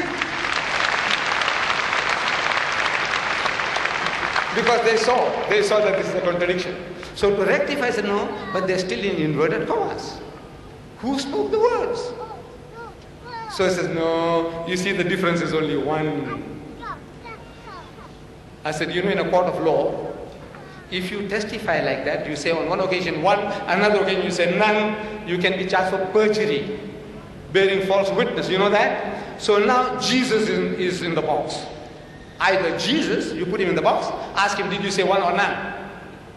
Or it was not Jesus. Jesus said, look, I knew nothing about that. Then you put John in the box. Hey, you wrote in chapter 17, 1, and in chapter 18 you said none. How did you get that? But John is supposed to be inspired by the Holy Ghost.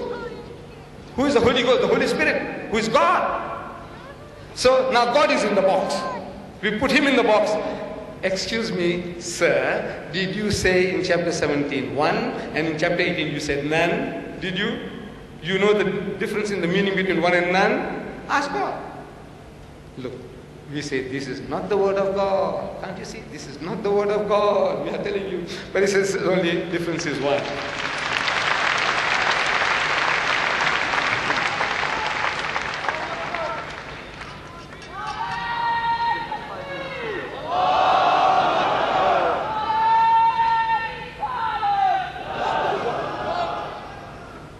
You see, time is running out pretty fast. The Quran gives us a quality control.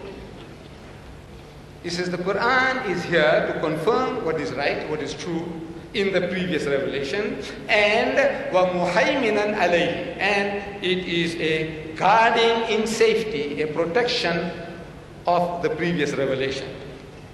Now let's see what it does. You see, in the book of God, the Bible, in the book of Exodus, we are told that Moses wants to see God, and God tells him, no man can see me and live. But he's insistent. He said, look, oh Lord, I love you, I must see you. So I'll do you a favor. I'll put you between two rocks. And he puts his hand in the opening, God's hand, he puts in the opening. Then he turns his back, and he takes away his hand. So Moses saw the back of God. He saw his back. He says, because my face can't be seen. You mustn't see my face. But the same book tells us that Jacob saw the face of God. Genesis chapter 32 verse 30, it says, and Jacob called the name of the place Peniel, for I have seen God face to face. Then, in Exodus chapter 33 verse 11, the same book where God says, no man can see me and live, now it says, so the Lord spoke to Moses face to face as a man speaks to his friend, not showing his back.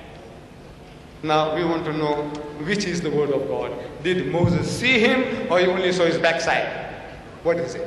Why won't God show his face? The face, the human face, you know this. Forget for a moment, forget it now, whether this is the book of God or not. Forget it.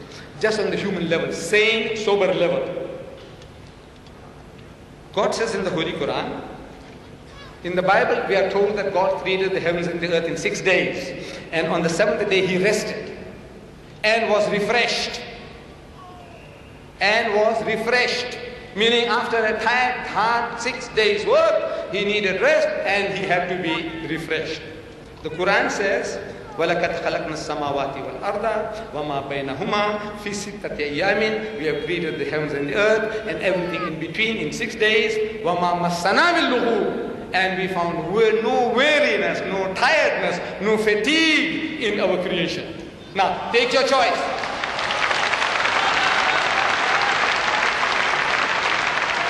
Either the God of the Bible, who needs rest after 6 days and has to be refreshed, or the one who says he feels no fatigue in guarding and creating his creation. Then the doctor had made very much in the last debate about God eating. He says, you know, we are denying him the right, that pleasure of eating. You know, those 3 angels that came to Abraham, and Abraham prepared the table, a fatted calf and cakes, barley cakes, and he set them before them, and they act, says the Bible. They act. God Almighty, he act. Fatted calf, and the angels, they act. Read it in the Quran, similar story about the angels visiting Abraham, and they say, the angels of the Lord, they don't eat this food. You broiled fish and honeycomb is not the food of God, nor of the angels. Take your choice, the Quran or the Bible.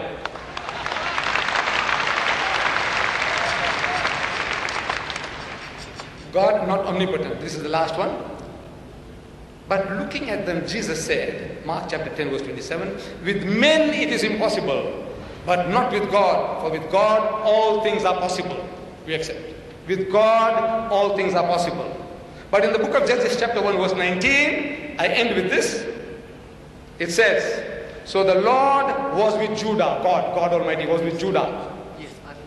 And they drove out the inhabitants of the mountains.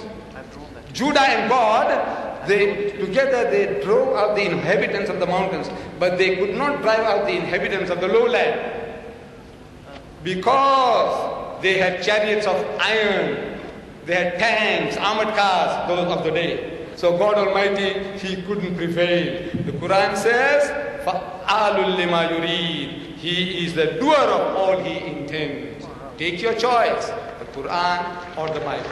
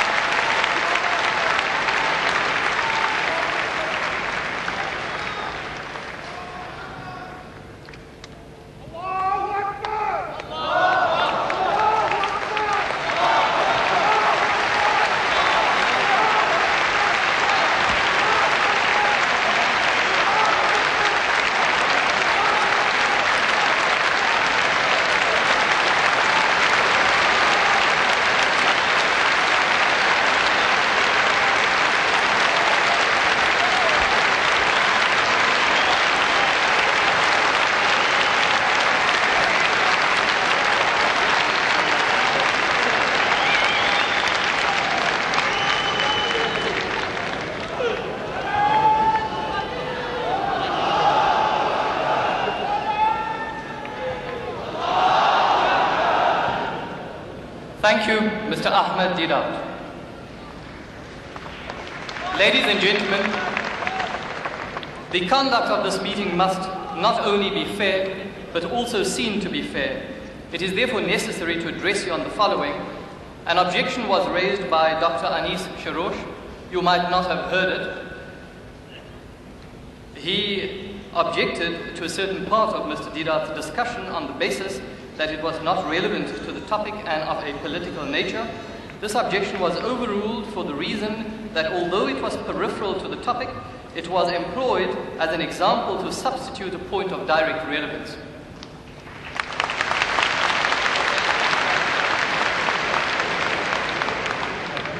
Ladies and gentlemen, another very, very important point of interest, and I appeal to you respectfully not to interject from the floor. This is extremely disruptive and counterproductive. Dr. Basil Jackson to introduce Dr. Anis Shorrosh. Ladies and gentlemen, Salamu alaikum. What an honor it is for me today to participate in this meeting and to be called upon to introduce my friend, Dr. Anis Shorrosh.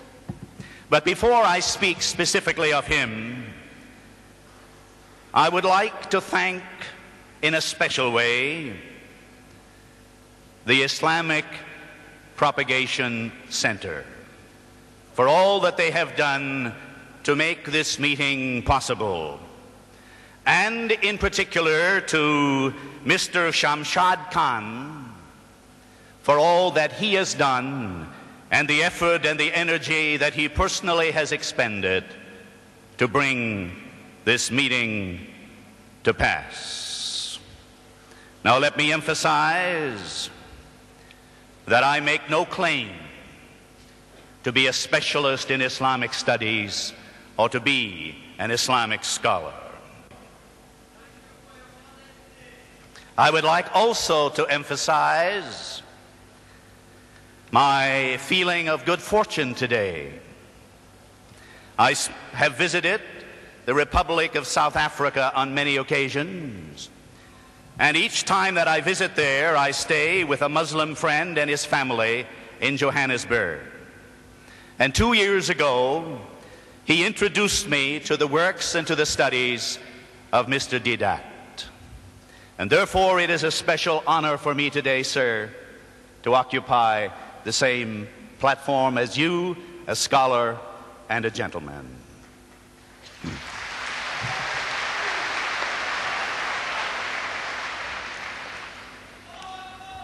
And now to the task at hand. Dr. Anis Shorrosh is an Arab whose roots go back to Nazareth, the hometown of Jesus Christ. His tribal origins are the Rihanis of Saudi Arabia.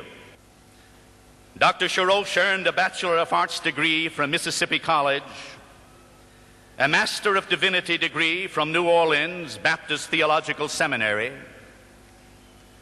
a Doctor of Ministry from Luther Rice Seminary in Florida, and 3 weeks ago, he was awarded a Doctor of Philosophy degree from Oxford Graduate School, where I first met him and where I had the honor to be one of his professors. He served as a pastor in Jerusalem until 1966, then felt God's call to international evangelism and subsequently moved to the United States. 7 books, 5 film documentaries have been produced by Mr. Shorrosh thus far. 25,000 copies of his book Islam Revealed, his 8th book, will be released within a few weeks by Thomas Nelson Publishers. Please let us now welcome to the 2nd largest city in the United Kingdom and to this historic occasion the dynamic servant of Christ, my personal friend, and one of our guest speakers today, Mr. Dr. Anis Shorrosh Rihani.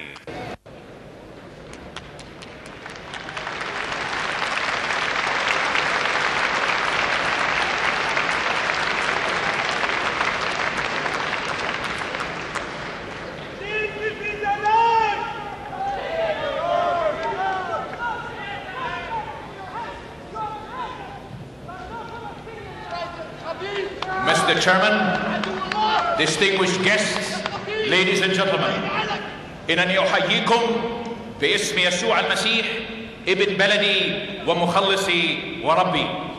I greet you in the name of Jesus, the Christ, the man from my hometown, my Lord and Savior. The Quran or the Bible, which is God's word?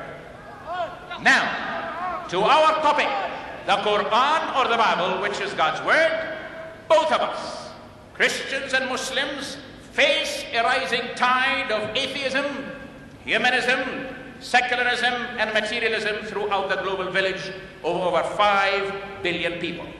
There is a staggering amount of confusion concerning the doctrine of God, which is sweeping our planet. We must, we should, we need to bolster the faith of those who believe and put their trust in the revealed Word of God. At this crucial period in history, large Christian and Muslim communities in some areas of the world, such as Russia and China, are placed under severe pressure to surrender their faith.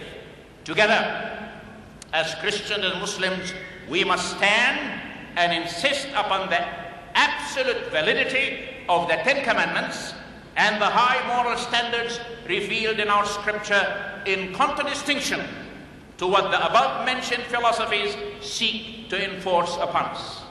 While in mainland China a few years ago, with my associate Mr. Sparks, who is with us this evening, I was urged by our true leader, who had been born in China from missionary parents, if the Chinese ask you, don't tell them that the West is more advanced than they are. Amazed and amused, I inquired, would that not be considered dishonesty? The reply was, no. Why not? I persisted. Because we do not want them to get upset and feel badly, since they are convinced they are the most advanced society in the whole world. May I ask you, what is your reaction to such a situation? How long can you keep the bright sunshine from the eyes of the beholder? He either must blindfold himself forever, or go into a cave and live there, denying there is anything but darkness in this world. No, no, no. The time has come to lift the blindfolds of millions of eyes. God commanded on the first day of creation, let there be light, and there was light. Therefore, to answer the very serious question, the Quran or the Bible, which is God's word, I will reply emphatically with a yes and a no. Yes, the Quran is, and no, the Quran is not God's word. Bear in mind, please, I am an honest seeker, seeking fact, not fiction, researching for truth, not lies, attempting to find the right path, not the wrong one. My dissertation for the Doctor of Philosophy degree, earned only 3 weeks ago, is entitled Understanding Islam. I want to understand and know more about the Quran, the Prophet of Arabia and Islam, the religion of most of my Arab people. I say most because as of last year, Swimmer Institute give me statistics indicating there are 174 million Arabs, 14 million of them claim the Christian faith. I have tried to be objective in my research, careful, earnest, and many times spending time in fasting and prayer, believe me. Now I present you with my findings. It is my hope you have come with open, not closed minds, with genuine desire to seek truth, not surface interest. Some of my findings will not be very pleasing to you. They were not to me either. It is very possible that your traditional faith will be shaken in few minutes and your intellect challenged. What I'm about to present to you, I present as truth in love, not hate. The material is offered to instruct you, not to insult you. We want to analyze, probe, examine, and investigate our topic thoroughly. Yet, if you fear becoming irrational, as some of you have been jumping up and down, rather than stay rational, my advice to you, please, stand up and leave us now. However, before you make such a decision, let me remind you that you will have 1 solid hour of participation during the question and answer period, take notes, write your questions, and we'll try to answer them. We are holding neither a boxing match here nor a circus. You can go to the cinema or theater if you want to be entertained. Rather than disrupt the scholarly and historic discussion, Mr. Deedat and I invite you, please vacate the premises and leave us alone in peace. The Sunday Express has a motto which I saw from the room of my hotel on the billboard. It says, "When everything fails, men use their brains." Yours truly is a peaceful man. Even the name of my first son is called Salam, which makes me Abu Salam in Arabic. Back to our Chinese story. Since 1976, China has opened its doors to the outside world, and the Chinese are convinced now that there are other nations who are socially, scientifically, and technologically more advanced than they. To use their own popular saying, China has finally stood up. In other words, China is seeking to catch up with the rest of the advanced world. Even the Soviet Union are now excited about glasnost, openness, and perestroika restructuring after decades of suppression, thanks to Mr. Gorbachev.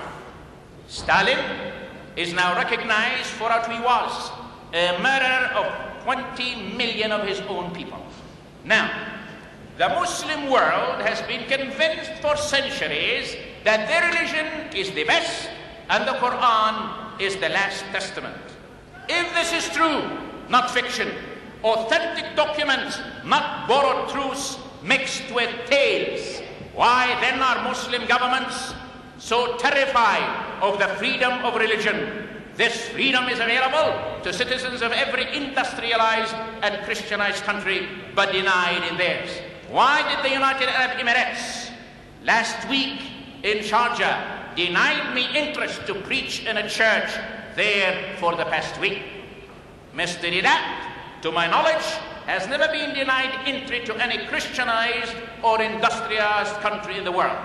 Why have they built a formidable wall around their borders, mightier than the wall of China and the Berlin Wall? Why is a human being denied citizenship in Saudi Arabia if he is not a Muslim? We know of the Iron Curtain, bamboo curtain, but few seem to recognize the Muslim curtain.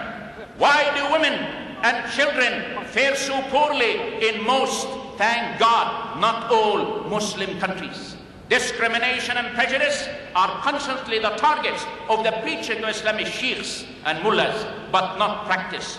If truth is superior to a falsehood, then the only fear one should experience is fear itself. If Muslims actually feel something about these matters, I would like to suggest they look into the truth that we are about to share with you. Anyway, I have a dream. I have a dream.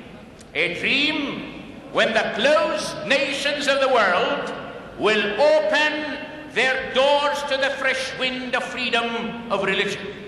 Yes, freedom as Christ Jesus proclaimed, if the Son makes you free, you shall be free indeed. John 8:36.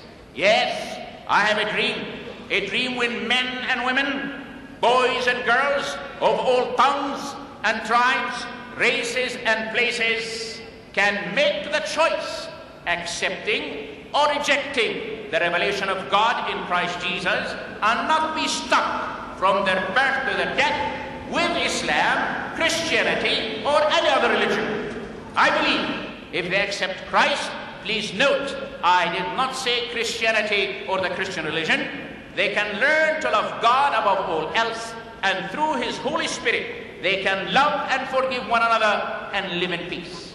Across the centuries of human history, we have had many revolutions, religious, political, military, industrial, technological, and now the best is yet to be. The best of them all. Right now, the truth revolution. What a glorious day, the truth revolution. Let us now go into deeper waters. Here are some of the results of my research and analytical findings concerning the Quran, and what I can emphatically declare: first, the Quran is not the word of God. Later, why I think it is the word of God. I will appreciate the kindness of you, those of you who are Muslims in our audience, in allowing me to call your prophet either by the title of the Prophet of Arabia or his personal name. After all, Muslims do not call Jesus our Lord Jesus Christ when we mention his name and you refer to him. Thank you. Now, Mr. Deedat, would you care to tell us what does the word by itself, Bible, mean? What is the origin of that word? In what language? When was it used? Beside the name of the town where it came from. I also like to say that it will help to ask Mr. Deedat to see if he can explain to you, where did you come up with the word Isa in the Quran when his name is Yeshua in Arabic? I'd like to know about that. I should also like to ask Mr. Deedat a question to tell this great audience about his incredible book, Al-Quran, the Ultimate Miracle. Precious friends, this gentleman has misled multitudes by his video, books and cassettes and speeches on this 19 so-called theory, which is now his hoax. I wonder what else will come up from that direction. What scholarship, what brilliance, what fabulous research by computers.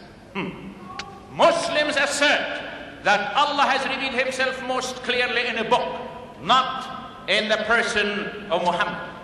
In contradistinction, Christians believe that in the beginning was the Word, and the Word became a human being, Jesus, the Word of God.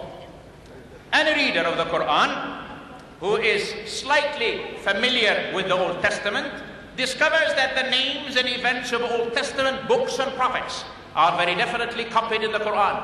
However, often the stories in the Quran are garbled and confused. Muhammad must have heard these stories from his Jewish friends in Medina, where he lived during the time he said he received most of the revelations which became the Quran. His seventh wife, Rayhana, and ninth, Safia, were Jewesses. His first wife, Khadija, had a Christian background and also an uncle. The eighth wife, Maryam, was part of a Christian sect from Egypt. They undoubtedly shared with him much of the Old and New Testament literature, drama, stories of prophets and people. The Quran singles out the following Old Testament names from among the 28 authentic prophets according to the Quran: Adam, Noah, Abraham, Moses, Isaac, Jacob, Ishmael. I like to know, what did Jacob write and what did Ishmael write, sir? David, Solomon, Elijah, Elisha. Surah Al-Ma'idah 30 to 31, echoes of all things, a fairy tale. I read to you just verse 30 and 31. But he states here, the mind imposed on both the killing of his brother, on him the killing of his brother. It's talking about Abel and Cain. Incidentally, the Quran doesn't know their names. They're never mentioned. Then it states that Allah sent a raven, scratching the ground, and by observing the story, the scene, now this brother buried his brother whom he had killed.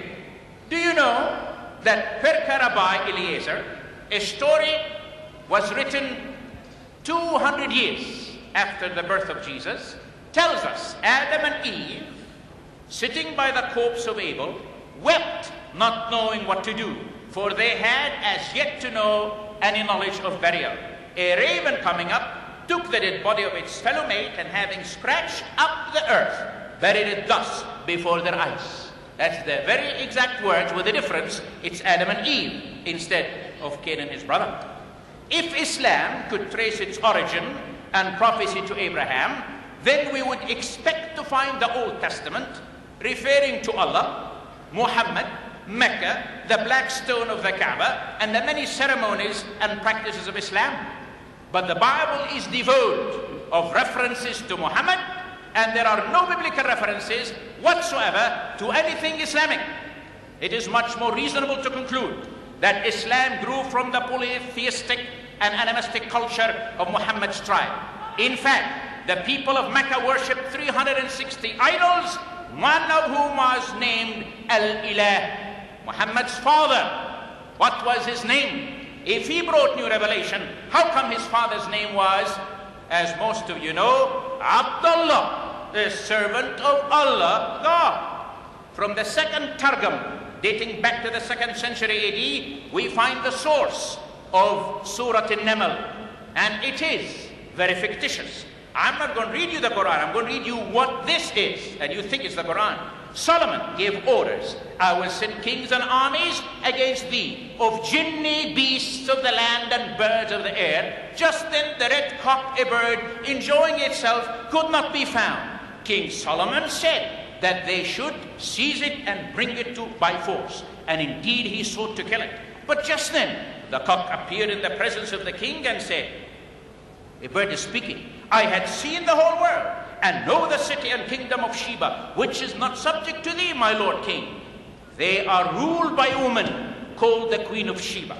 The end of the story is fascinating, as the bird goes and carries a letter, and she comes back, and when she arrives, she sees the palace, and the floor is of glass. She thinks it's water. She tries to uncover her legs, and the king screams. This is in the Quran. Cover your legs. This is not water. This is not the sea. This is glass. What an exciting story to be written in the Quran. The New Testament is borrowed, so much of it, that in reality, there are so many sections of it that 130 passages in the Quran refer to the Bible as law, Psalms, and the Gospels. Also the apocryphal fables. Surah Al-Imran, the family of Imran, verse 35 to 37, closely follows a spurious gospel account proto-evangelism. And it talks there about the famous story of Zechariah, his wife, and the birth of their girl. Christian heresies. It is fascinating to discover that Muhammad did not believe in the Trinity, the divinity, and the resurrection of Jesus. To understand why this was so, we must examine the deviant doctrines of Nestorians and the followers of this man, sectarian Christians who migrated to Arabia 140 years before Muhammad's birth. Muhammad apparently drew these denials from their heresy. Nestorius was the Patriarch of Constantinople in AD 428. He did not believe the same truth as the Bible teaches, and therefore he was rejected. What did he do? He and his followers fled to different places, among them Persia and Arabia, where they made their acquaintance with the family of the Prophet. Most Christian scholars believe, and Muslim history attests, that Muhammad came in contact with Nestorians during his travels to Damascus when he was 12 years of age, and Buhaira saw in him the possibility of a prophet. 12 years later, he convinced him of that, traveled with him, and taught him most of what he knew about what we call the biblical stories from the Christian viewpoint. Heathenism. The ancient Arabs reportedly had 7 celebrated temples dedicated to the 7 planets. Among them was the temple of Sana'a, which was built in honor of Venus, and the one at Mecca, consecrated to Saturn. Stone worship prevailed at an early period among the Arabs, as among many other nations. Stones shaped like the famed Egyptian obelisks and 10 feet high. You can go with me to South Jordan and see it in the city of Petra to this very day. The ancient Nabatean Arabs worshipped these stone-carved pillars. I want to ask you, if you've been to the Hajj, why do you kiss that stone in the Kaaba building? Supposedly, 1,000 angels pardon me, have been appointed to guard the structure. Apparently, they were careless in their duties, because Abraham and his son Ishmael are said to have rebuilt it the first time, and others did the same later, after another flood. Some idols of the ancient Arabs are mentioned by name in the Quran. Allat, the chief idol of Taif, is supposed to mean the goddess. Al-Uzza probably symbolized the planet Venus, although it was worshipped as the form of a babul tree. Manat was a large sacrificial stone. Suwa was a female deity. Yaqus was in the form of a lion. Ya'uq in the shape of a horse. And Nasr had the shape of an eagle. In front of the Kaaba itself was the great image of Hubal, the garden deity of Mecca. The secrets of Enoch and the testament of Abraham.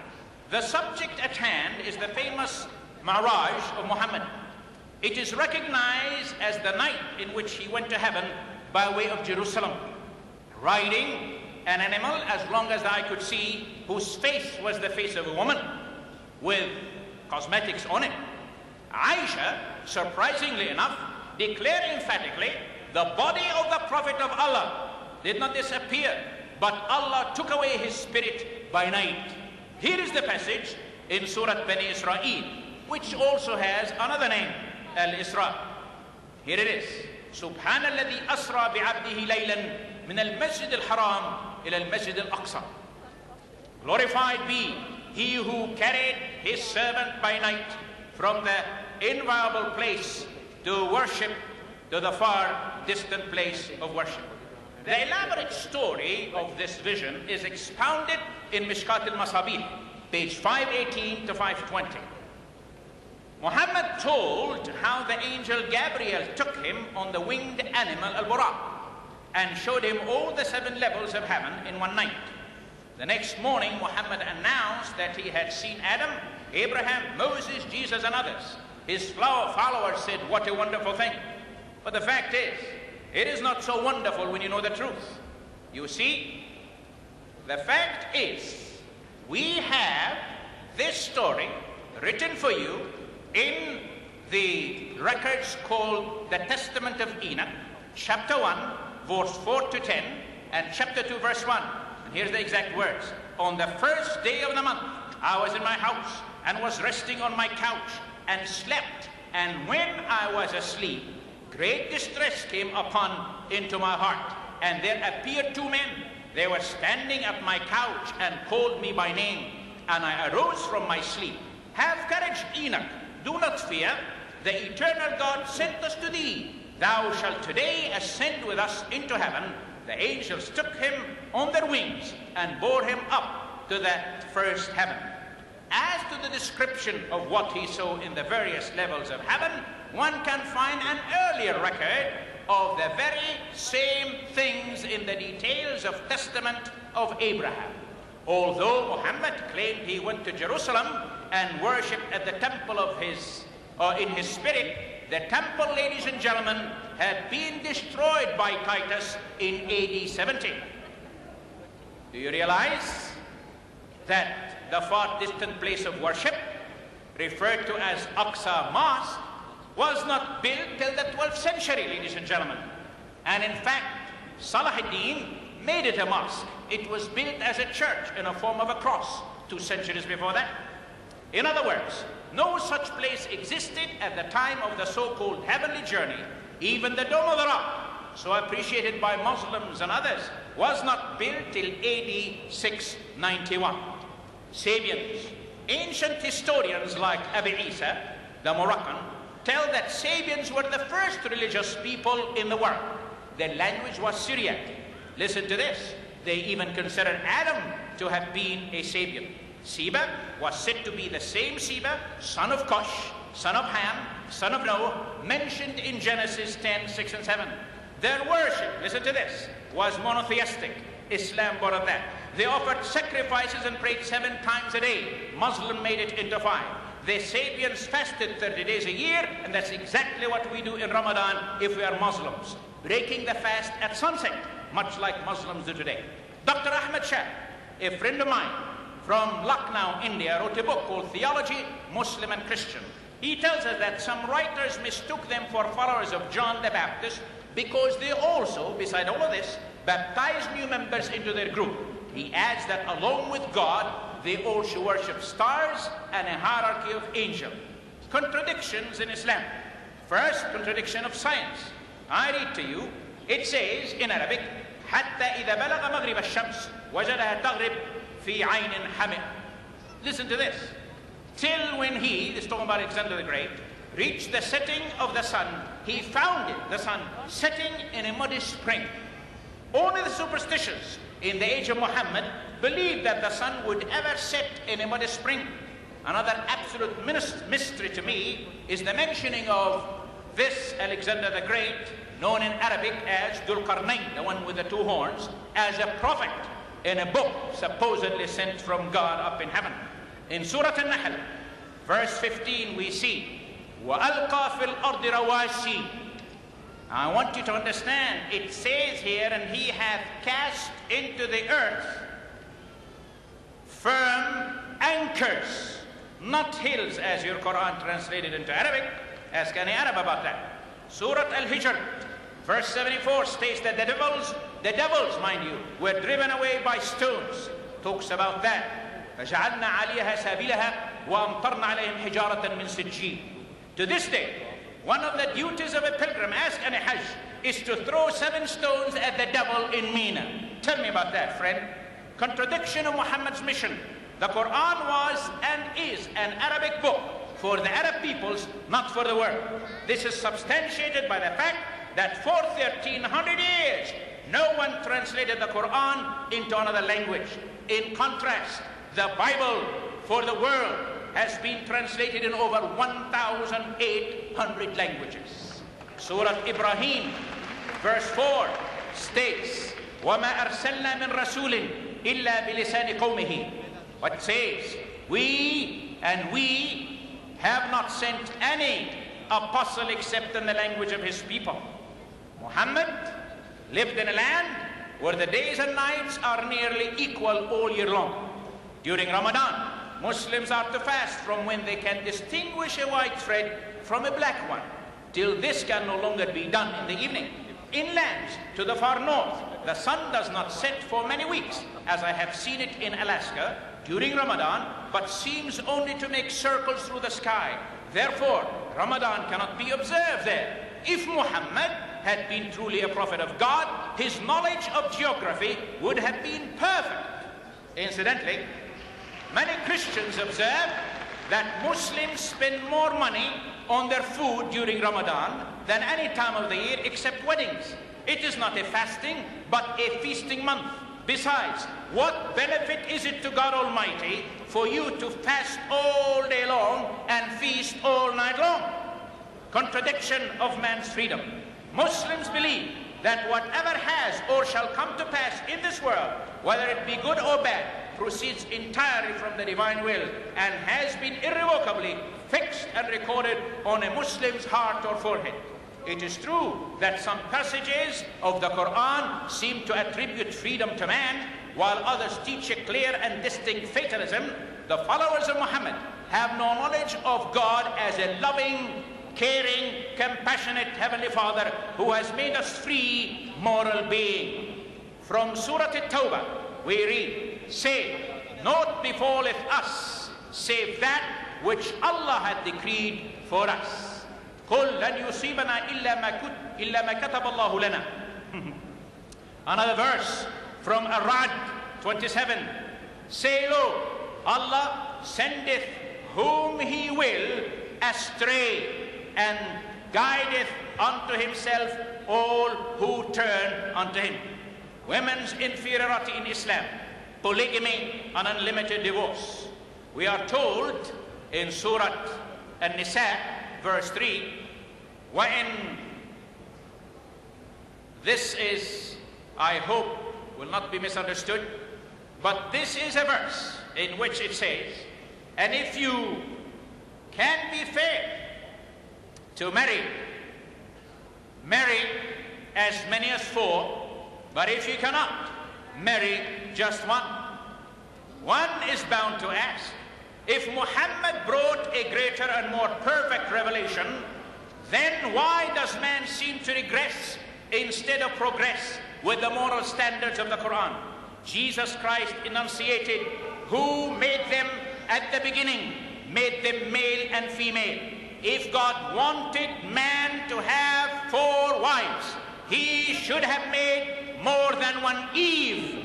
Certainly, a Muslim husband may cast his wife adrift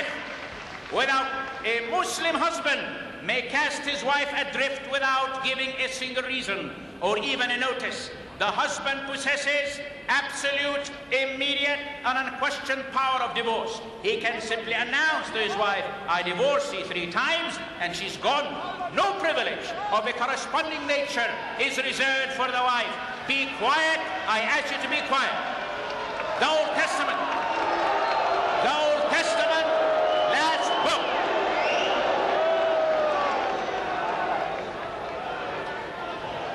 Are you civilized or uncivilized?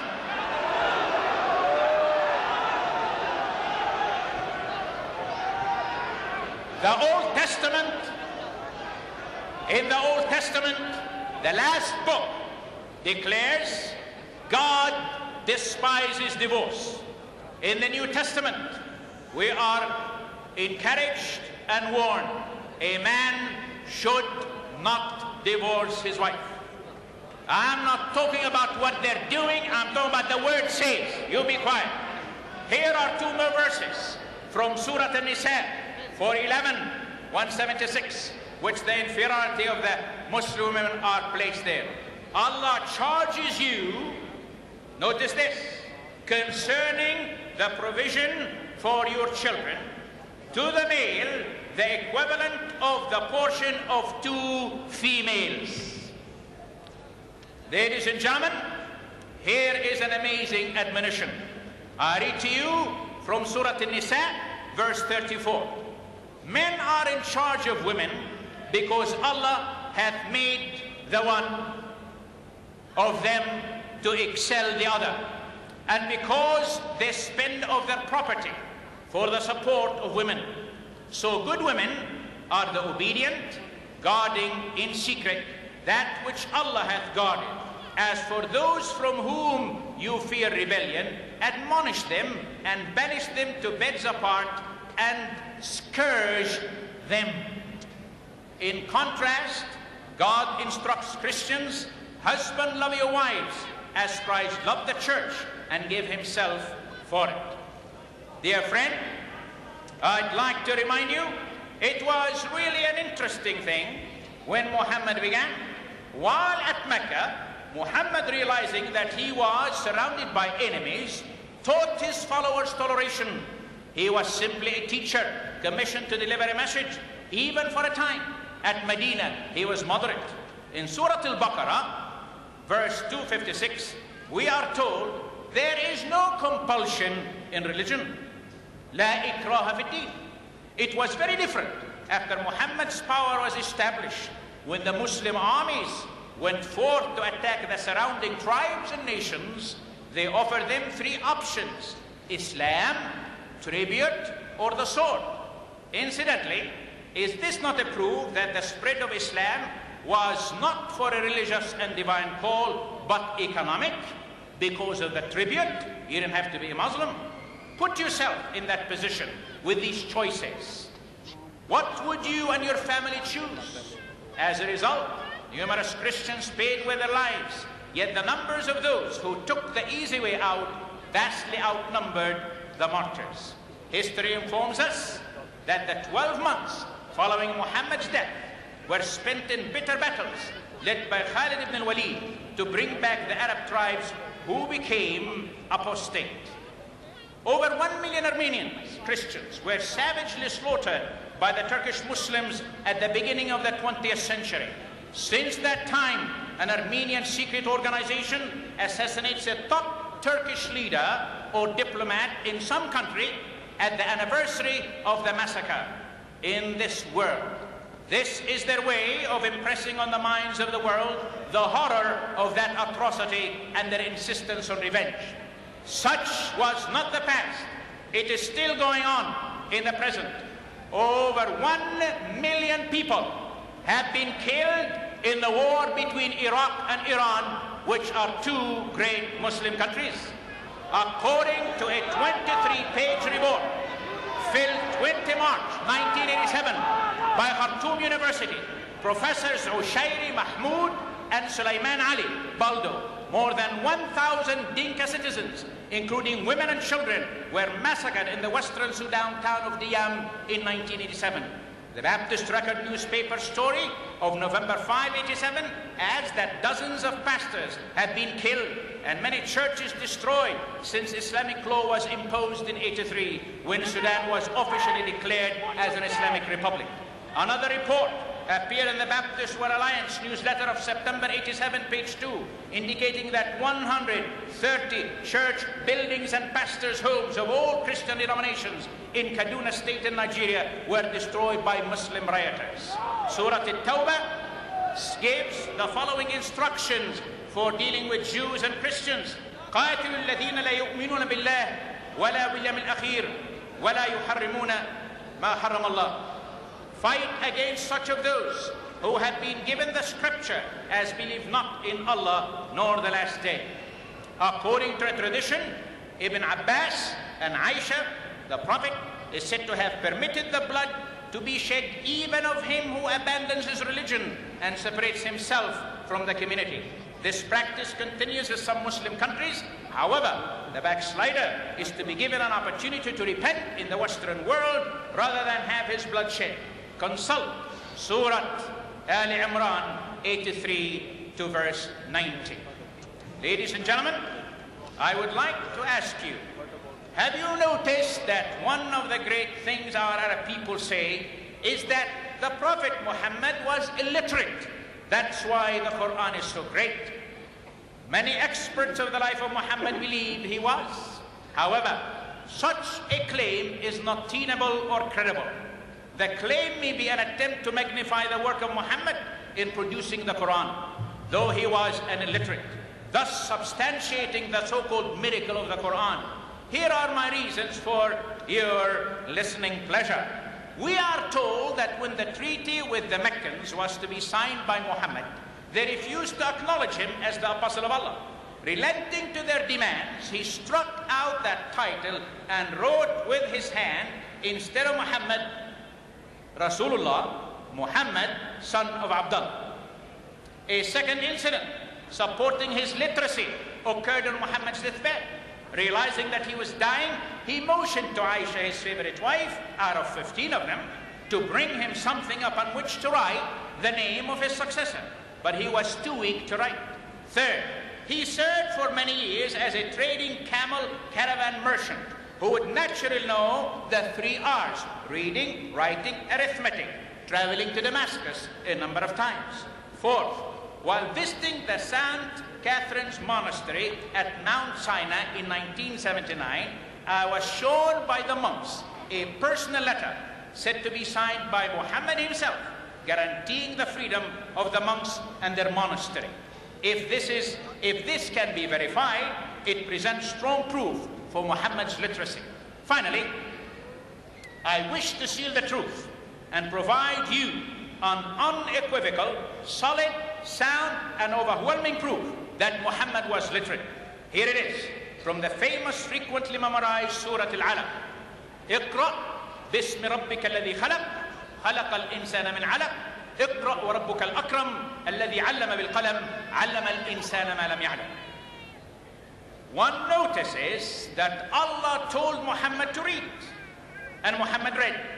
Theoretically speaking, if one can read, then can he not also write?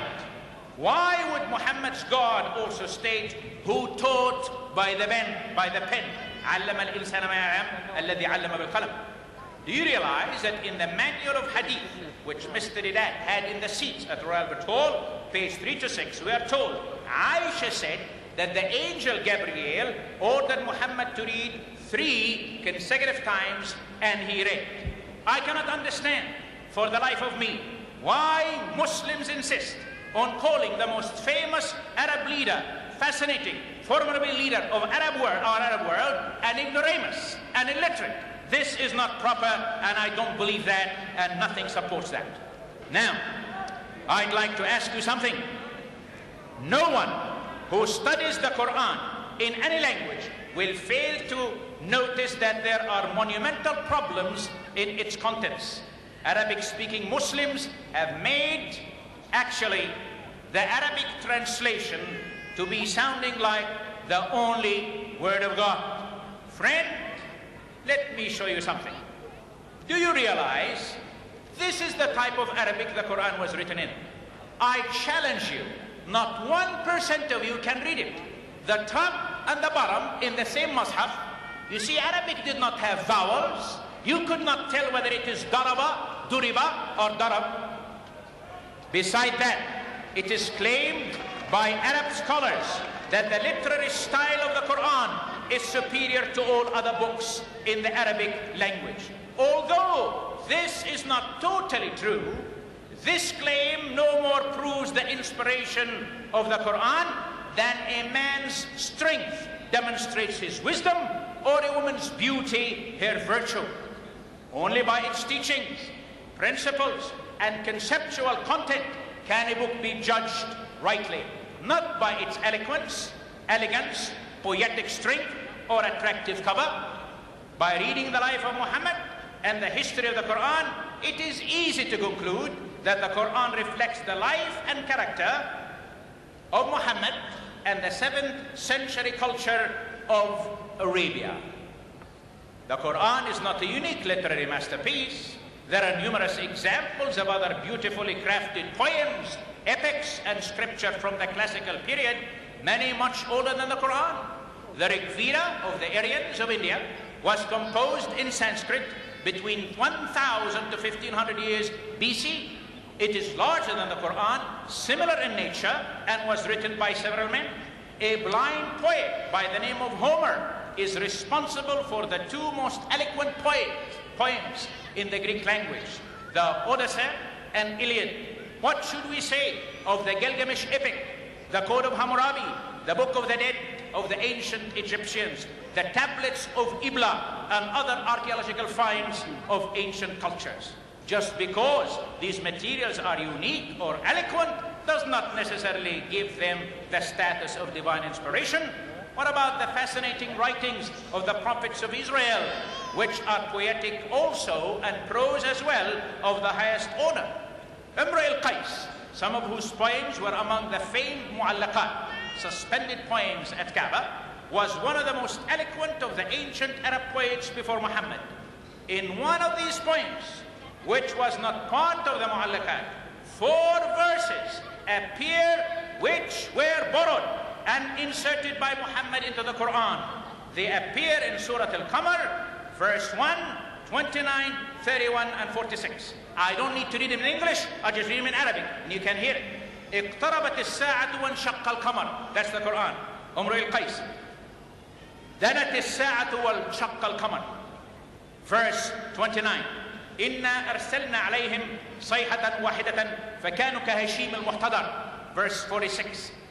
وإذا ما غاب عني ساعة كانت الساعة أدهى وأمر. And then بل الساعة موعد وهم الساعة أدهى وأمر. These verses, you can look at them if you get the book and find out the truth of that. The very same thing. Umr al-Qais, Umr al-Qais had a daughter who, once she heard the surah recited aloud, she immediately recognized her father's poem and demanded to know how her father's verses, who had been dead for about 50 years, appeared all of a sudden, beginning the surah, اقتربت الساعة وانشق القمر, and here it is, دنت الساعة وانشق القمر. And Umr al-Qais was before Muhammad came. And now, to meet the challenge of the Quran in Surah 1790 and 1039, as Mr. Deedat said, I'd like to remind you that poets before Muhammad and after him did just that. Furthermore, a small group of scholars in Jerusalem labored to achieve the fulfillment of a 16-year-old project. بسم الله الرحمن الرحيم قل يا أيها الذين آمنوا إن كنتم تؤمنون بالله حقا فآمنوا بي ولا تخافوا إن لكم عند الله جنات نزلا فلأسبقنكم إلى الله لأعدها لكم ثم لآتينكم نزلة أخرى وإنكم لتعرفون السبيل إلى قبلة العليا. فقال له توما الحواري: مولانا إنا لنملك من ذلك علما. فقال له عيسى: أنا هو الصراط إلى الله حقا ومن دوني لا تستطيعون إليه سبيلا، ومن عرفني فكأنما عرف الله وإنكم منذ الآن تعرفونه وتبصرونه يقينا. فقال له فيليب الحواري: مولانا أرنا الله جهرة تكفينا. فقال عيسى: أولم تؤمنوا بعد وقد أقمت معكم دهرا فمن رآني فكأنما رأى الله جهرا. For you who do not know Arabic, this is precisely taken from chapter 14, verse 1 through 6 of the Gospel of John. Moreover, eloquent poets expressed in beautiful Arabic various religious longings and other themes. Man arafa nafsahu arafa rabbahu. Whoso knoweth himself knoweth his Lord. Another example of Ali ibn Abi Talib. إنما دنيا فناء ليس للدنيا ثبوت وإنما الدنيا كبيت نسجته العنكبوت. Verily, this world is transitional. In the world, there is no permanence. And verily, this world is as a house with a spider has spun. كيفية المرء ليس المرء يدركها فكيف كيفية الجبار في القدم. هو الذي أنشأ الأشياء مبتدعا فكيف يدركه مستحدث النسم. Man comprehendeth not the character of man. How much then doth the character of the omnipotent take the preeminence? He it is who produced all things as an inventor. How then doth one who renew his breath comprehend him? There is no denying that the complexity of the Quranic scripture and Arabic must be explained by an expert of the Arabic language and culture before one can understand the contents. However, the same is true with Arabic poetry. While in secondary school in Nazareth, I studied and memorized some of the mu'allaqat poems. To my utter astonishment, some time ago I found in my library, while preparing for this debate, my own handwritten notebook with poems and their comments. Imagine looking at a booklet you wrote in class 40 years ago. Now we come to the exaggerations in the Quran, which are very obvious to anyone who studies it. Solomon's story, distorted and exaggerated. The Bible says that Solomon employed the people of Tyre, who were skilled workmen, to assist him in building the temple. The Quran says in Surah Al-Anbiya, 81 to 82, that the devils and the jinns actually did that for him. In Surah Al-Baqarah, the Quran says Uzair and his donkey died for 100 years and were then raised to life. We may accept the raising of a man, but what possible use is there to raise up a donkey after he's been dead 100 years? The Bible says that God gave the 10 Commandments from Mount Sinai. It never was a covering over the children of Israel, as the Quran states in Surah Al-A'raf 171. God turned humans into monkeys. So does the Quran say in Surah Al-Ma'idah, verse 60. Don't you know that? Let me read it to you. Are you ready? All right. Shall I tell thee of a worse case than things for retribution with Allah? Worse is the case of him whom Allah hath cursed, him on whom his wrath hath fallen. Worse is he of whose sort Allah hath turned some to apes and swine. It sounds like Muhammad may have believed in reincarnation. Did the Quran bring any new revelation? Revelation is the process by which God imparts to man truths which cannot be known naturally.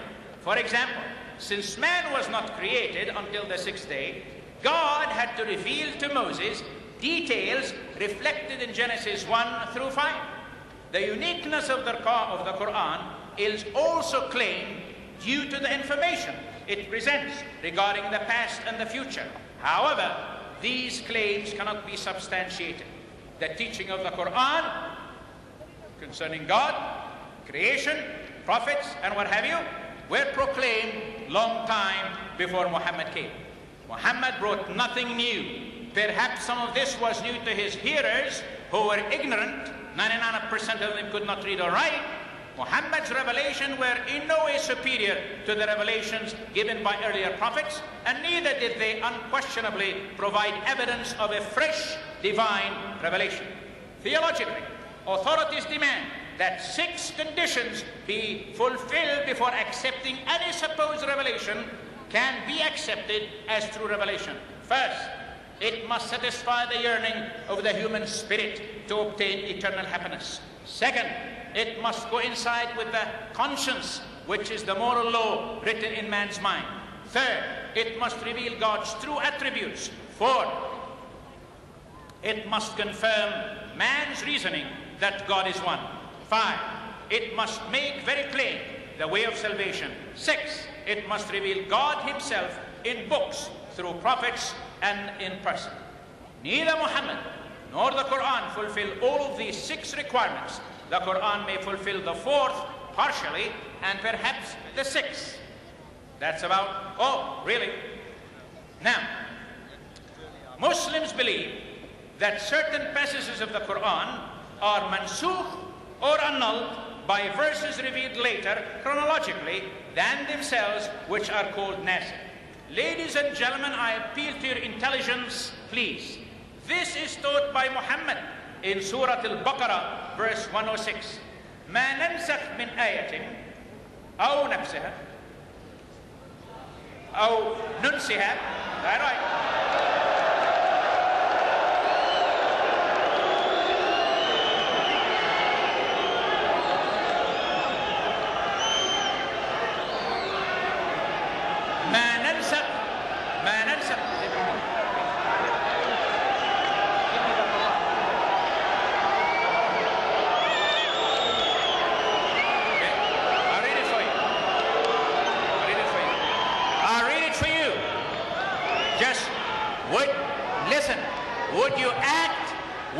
Would you act like civilized people?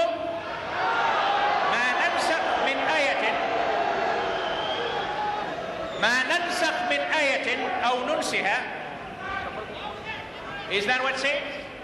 Such of our revelation as we abrogate or cause to be forgotten, we bring in place one better of the like thereof. Knowest thou not that Allah is able to do all things? What is called the sword verse in Surah At-Tawbah annuls 120 verses which originally encouraged tolerance. One tradition has it that Aisha declared emphatically that the Surah As-Saff, the ranks, 61, had 200 verses during Muhammad's lifetime. When Muhammad actually died and Uthman standardized the Quran, the surah had only 72 verses. Incidentally, most any Quran you have has different verse numbers. The number of the annulled verses are so numerous because there are 40 surahs which are plagued with this major problem of a so-called inspiration. This concept is certainly very unacceptable and foreign to an all-wise God. Compare such belief of Muslim theology with what Christ Jesus announced according to Matthew 5:17 and 19. Do not think that I came to destroy the law or the prophets. I did not come to destroy, but to fulfill. Whoever therefore breaks one of the least of these commandments and teaches men so shall be called least in the kingdom of heaven. But whoever does and teaches them, he shall be called great in the kingdom of heaven. The problem with the Qibla. Another proof of this strange belief is recognized in that Muhammad communicated to his early followers in Mecca that the Qibla, the physical direction of their prayers, was toward Kaaba. Then he abrogated that once he migrated to Medina so as to please the predominant Jewish population. Now he emphasized to his followers they must turn toward Jerusalem. Surprisingly enough, 17 months later, Allah changed his mind for the second time by commanding Muhammad to look towards Mecca again and no longer Jerusalem when Muslims pray. A man makes mistakes, ladies and gentlemen, and needs to correct them, but such is not the case with God. God has infinite wisdom and cannot contradict himself. We must ask, does God have two Qur'ans if the system of abrogation is valid? We ask again, what does one do with this emphatic declaration in Surah Al-An'am 34? وَلَا مُبَدِّلٌ لِكَلِمَةِ اللَّهِ. And there is no changing or altering to the declaration or decisions of Allah. Muslims claim that the Quran was originally written on tablets preserved in heaven. This concept, however, is clearly borrowed from the Bible, because Exodus 32:16 tells us, now the tablets were the work of God, and the writing was the writing of God engraved on the tablets.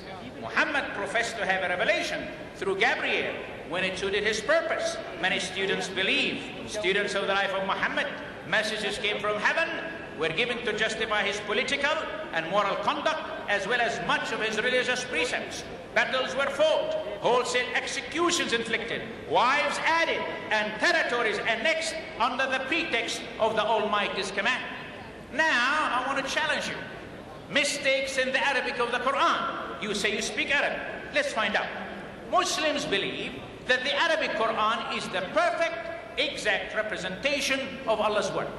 That is why only the Arabic Quran is considered authoritative, and why so many Muslims who know no Arabic still feel a compulsion to memorize portions of the Quran in Arabic, although they cannot speak it and communicate with you. However, Muhammad used a number of foreign words or phrases in the Quran, leaving questioners wondering if God's language is deficient enough to need help from other languages. An orator demonstrates his speaking abilities by not borrowing expressions from other languages. How then do we have the opposite in a book which God himself is supposed to have inspired in Arabic? Foreign words. Pharaoh comes from the Egyptian language.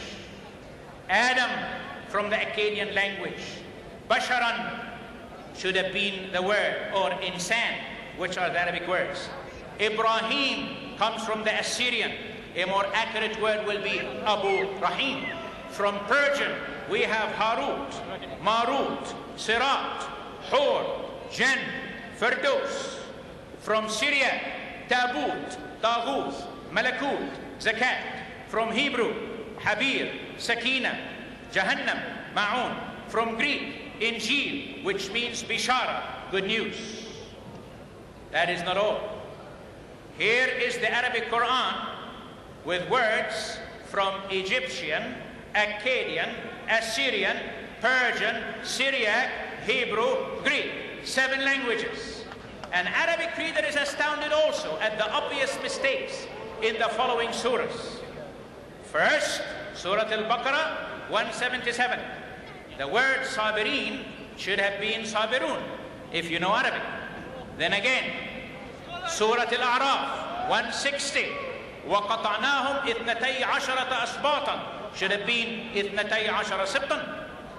Surah Al-Nisa 162. وَالْمُقِيمِينَ الصَّلَاةِ should have been وَالْمُقِيمُونَ الصَّلَاةِ.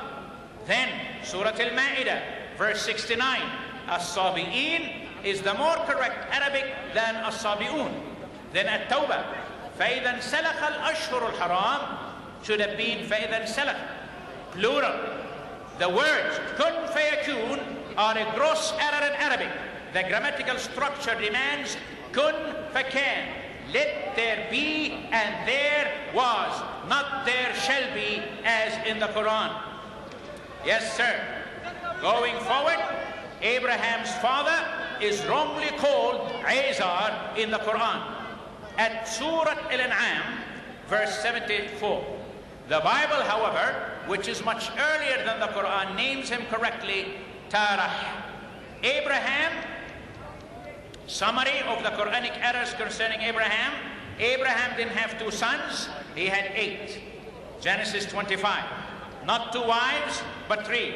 He did not raise his descendants in the valley of Mecca, but in Hebron, which is called by his name in Arabic to this day, Il-Khalil, the friend of God, according to Isaiah 41:8 and Genesis Genesis 11 discloses that his hometown was Ur in Chaldea, not Mecca. He wandered through Haran, as Genesis 11 recounts, not Arabia. He went to Canaan, as God instructed him in Genesis, not to Mecca's valley. There is no record that Abraham and Ishmael went to Arabia and built the Kaaba in Mecca, although he did spend several years in Egypt. In Surah Al-Saffat, those who set the ranks, verse 100 to 112, we read of Abraham's sacrifice of his son. But which son? The Bible states it was Isaac, Genesis 22, yet the Quran intimates it was Ishmael. The Arabs have considered Abraham as their earliest father through Hagar, Abraham's second wife, and Ishmael his firstborn son. As for Mr. Deedat's question, my roots go back to Joktan Kahtan, who is the father of most of the people of Saudi Arabia. However, historically, the first father of the Arabs is this one, mentioned in Genesis 10:25. His name Kahtan in Arabic, Joktan in English. The names of some of his sons are reflected in geographical locations in Arabia, such as Sheba, Hazarmut, Ophir, Havila, until this very day. A third strain came from Abraham's nephew Lot, whose two daughters gave birth to the Nabateans, to the Moabites, and the Ammonites. A fourth strain came from Jacob's twin brother, Esau, according to Genesis 36. Finally, and most people forget this strain, Keturah, whom Abraham married after Sarah's death, gave birth to 6 more sons, who also became forefathers of more Arab tribes. Therefore, Abraham was only 1 out of 5 of the forefathers of our people. The savage struggle that's going on between the children of Ishmael and the descendants of Isaac has caused many to wonder. Instead of the blessing of Abraham, there seems to be bloodshed. We read in Galatians 3:16 that it is neither Isaac nor Ishmael who are to bless the world, but Messiah Jesus, as Galatians 3:16 affirms, now to Abraham and his seed, where the promise is made, he does not say, and to the seeds, as of many, but as of one, and to your seed, who is Christ. Ishmael too, we see promises made to him. Listen to this fantastic truth. And Abraham said to God, Genesis 17:18, oh, that Ishmael might live before you. Then God said, no, Sarah, your wife, shall bear you a son, and you shall call his name Isaac. I will establish my covenant with him for an everlasting covenant, and with his descendants after him. God's promises to Ishmael, one is mystified at the precise fulfillment of the 4 promises made to the Arabs by God through Ishmael, even in our very day. And as for Ishmael, I have heard you. Behold, I have blessed him, will make him fruitful, will multiply him exceedingly. He shall beget 12 princes, and I will make him a great nation. But my covenant I will establish with Isaac. First, with 3/4 of the free world's oil reserves, the Arabs believe they are definitely blessed. Second, there are 174 million Arabs as of 1987. As I said earlier, 14 million of them claim Christianity, according to Zomer Institute. Third, he shall beget 12 princes. We have practically twice that many Arab nations today. Fourth, I will make him a great nation, was fulfilled when the Muslim empire became a reality from the 7th to the 12th century. Moses. Listen to this. The Quran says, baby Moses was adopted by Pharaoh's wife. The Holy Bible says Moses was adopted by Pharaoh's daughter. The Quran calls Haman a friend of Pharaoh. The Bible places Haman 1,000 years later in the book of Esther. Third, the Quran says God appeared to Moses in the fire in the valley of Tuwa. The Bible says it was on Mount Horeb, Exodus 3:1. Fourth, the Quran says the golden calf worshipped by the Israelites in the wilderness was molded by a Samaritan. The Bible says Aaron made the golden calf, Exodus 32, 2-4. In fact, the term Samaritan was not used until 722 BC. 5. The Quran says the cow sacrificed by Moses was yellow. The Bible says it was red in Numbers 19, 1-2. These are just a few of the contradictions between the Quran and the Old Testament. Now, Mary, the mother of Jesus, one of the most erroneous errors in the Quran is the reference to Mary, the mother of Jesus, as the sister of Aaron. Her identity seems to be irrevocably confused. The investigation taken up in Surah Maryam 19:28 says, Ya ukhta Haruna, ma kana abuki imran sawiyan, wa ma kanat ummaki baghiya.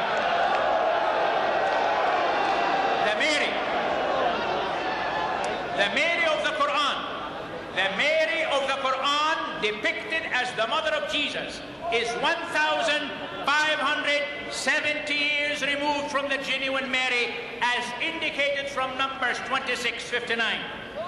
The name of Amram's wife was Jochebed, the daughter of Levi, who was born to Levi in Egypt, and to Amram she bore Aaron and Moses and their sister Miriam. The valiant effort of Muslim theologians to explain that the Quran is simply stating her lineage from the priestly family of Aaron and Imran is totally unsatisfactory and not substantive. This mistaken Quranic identity is obvious. Historically, if you read Luke chapter 1, you'll find who she was. Now, the birth of Jesus. The Quranic account in Surah Maryam 21-23 tells us that miraculous birth of Jesus took place under a palm tree. When you read the Gospel of Luke, Jesus was born in a stable. Where do you find the story of the birth under a palm tree? Here it is, and I have the book right here.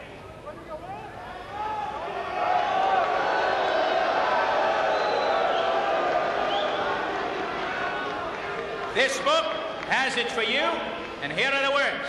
Page 38.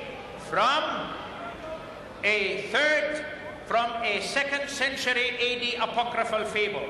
Now on the 3rd day after she, Mary, was wearied in the desert by the heat and asked Joseph to rest for a little while under the shade of a palm tree, then Mary, looking up and seeing its branches laden with fruit, dates, said, I desire, if it were possible, to have some fruit. Just then the child Jesus looked up from below with a cheerful smile and said to the palm tree, send down some fruit. Immediately the tree bent itself toward her, and so they ate. This is from a fable. Now, fables about Jesus.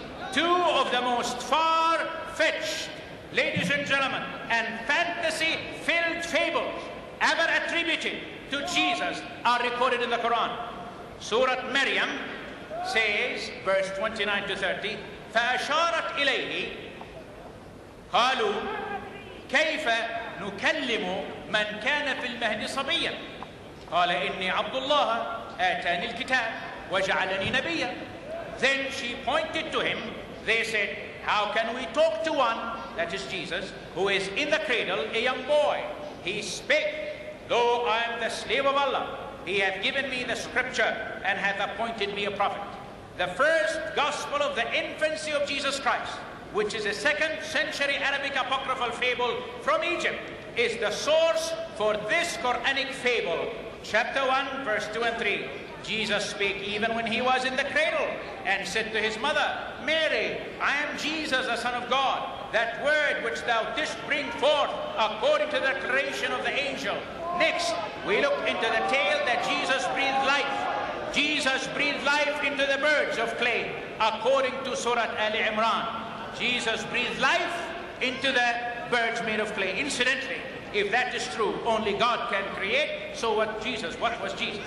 The source for this Quranic fiction is found in the earlier Thomas's Gospel of the infancy of Jesus Christ, an apocryphal fable from the 2nd century.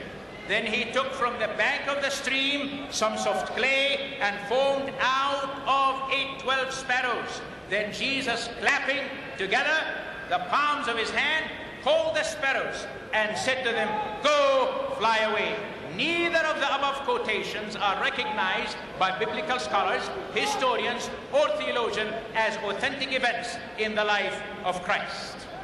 Now, ladies and gentlemen, Listen, please. The Quran,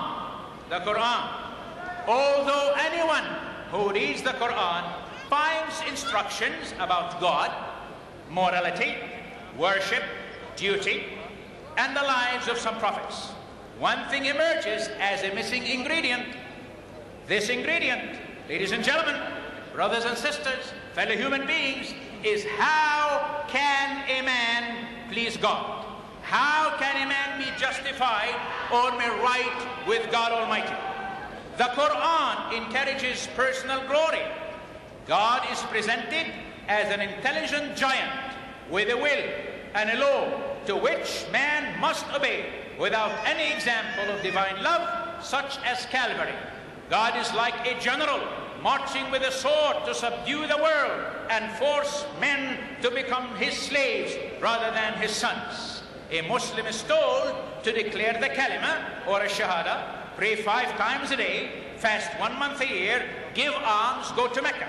These will open the gates of paradise for him.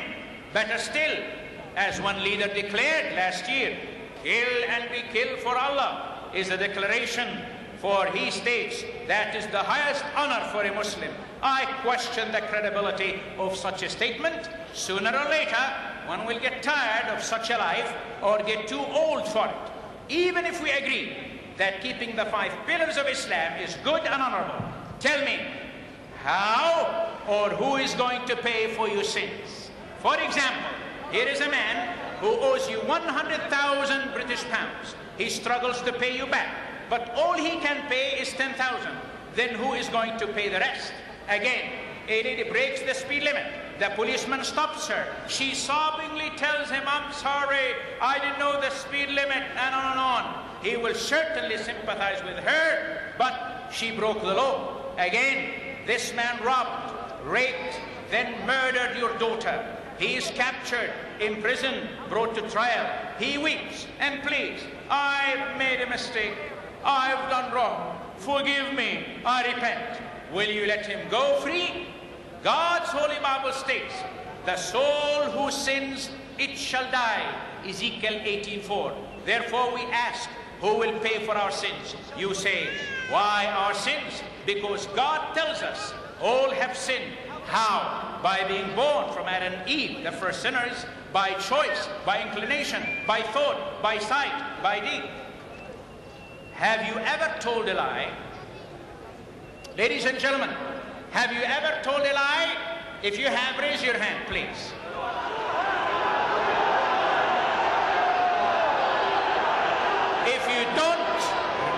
If you don't tell a lie, you ought to be in heaven. That's the only perfect people in the world. Now, in short, the debt has to be covered.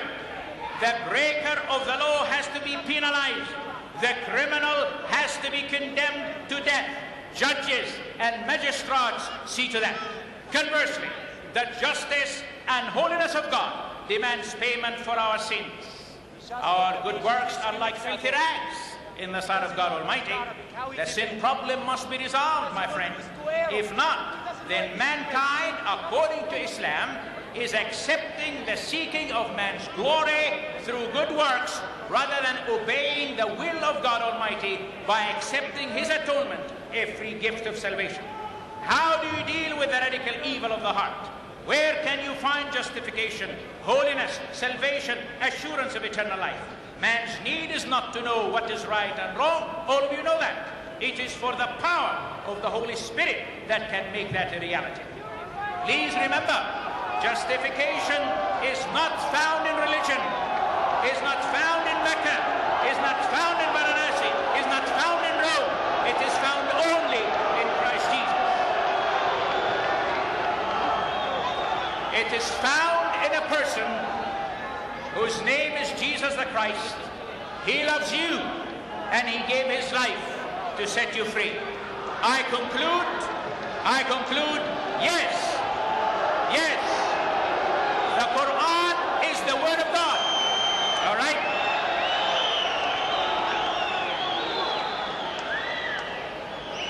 Ladies and gentlemen, One more minute and I'm through. One more minute and I'm through.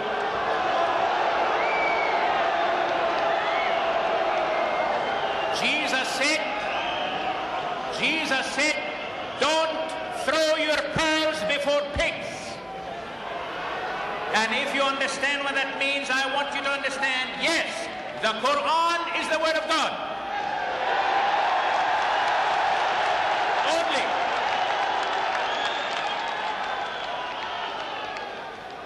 I am glad you are happy. The Quran is the word of God. I repeat,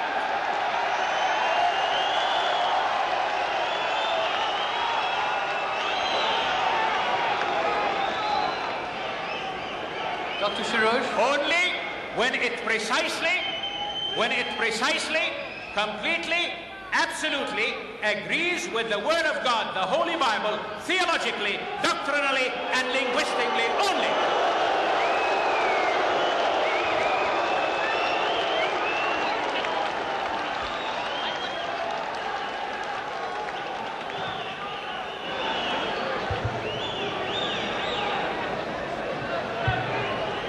May I please have your attention?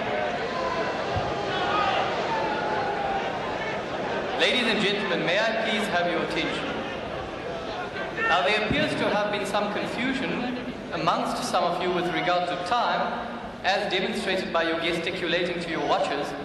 Dr. Anis Shorrosh actually presented his rebuttal for 15 minutes and thereafter his address for 75 minutes.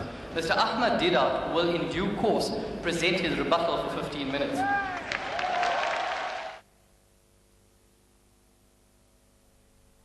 He had 75 minutes. He didn't show one example.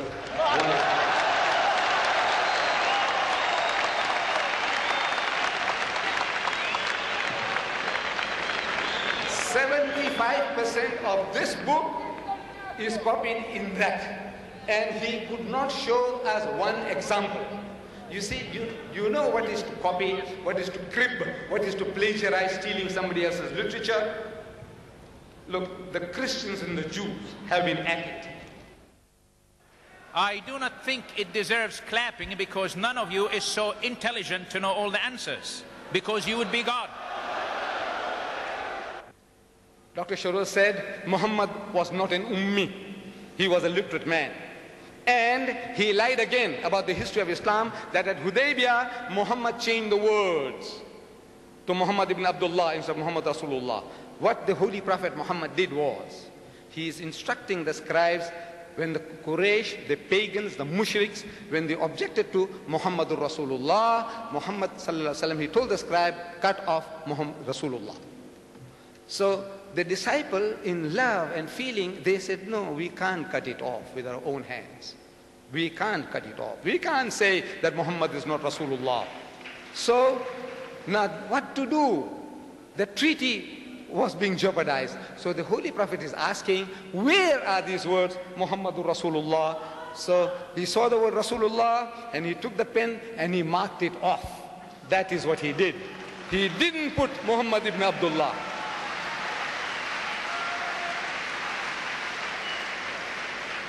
You see, what we need for things like this, discussions like this, we need more time. We need point-by-point discussion. In 75 minutes, you throw 150 red herrings and say, come on, catch, catch, catch, catch, catch, catch. It is not done.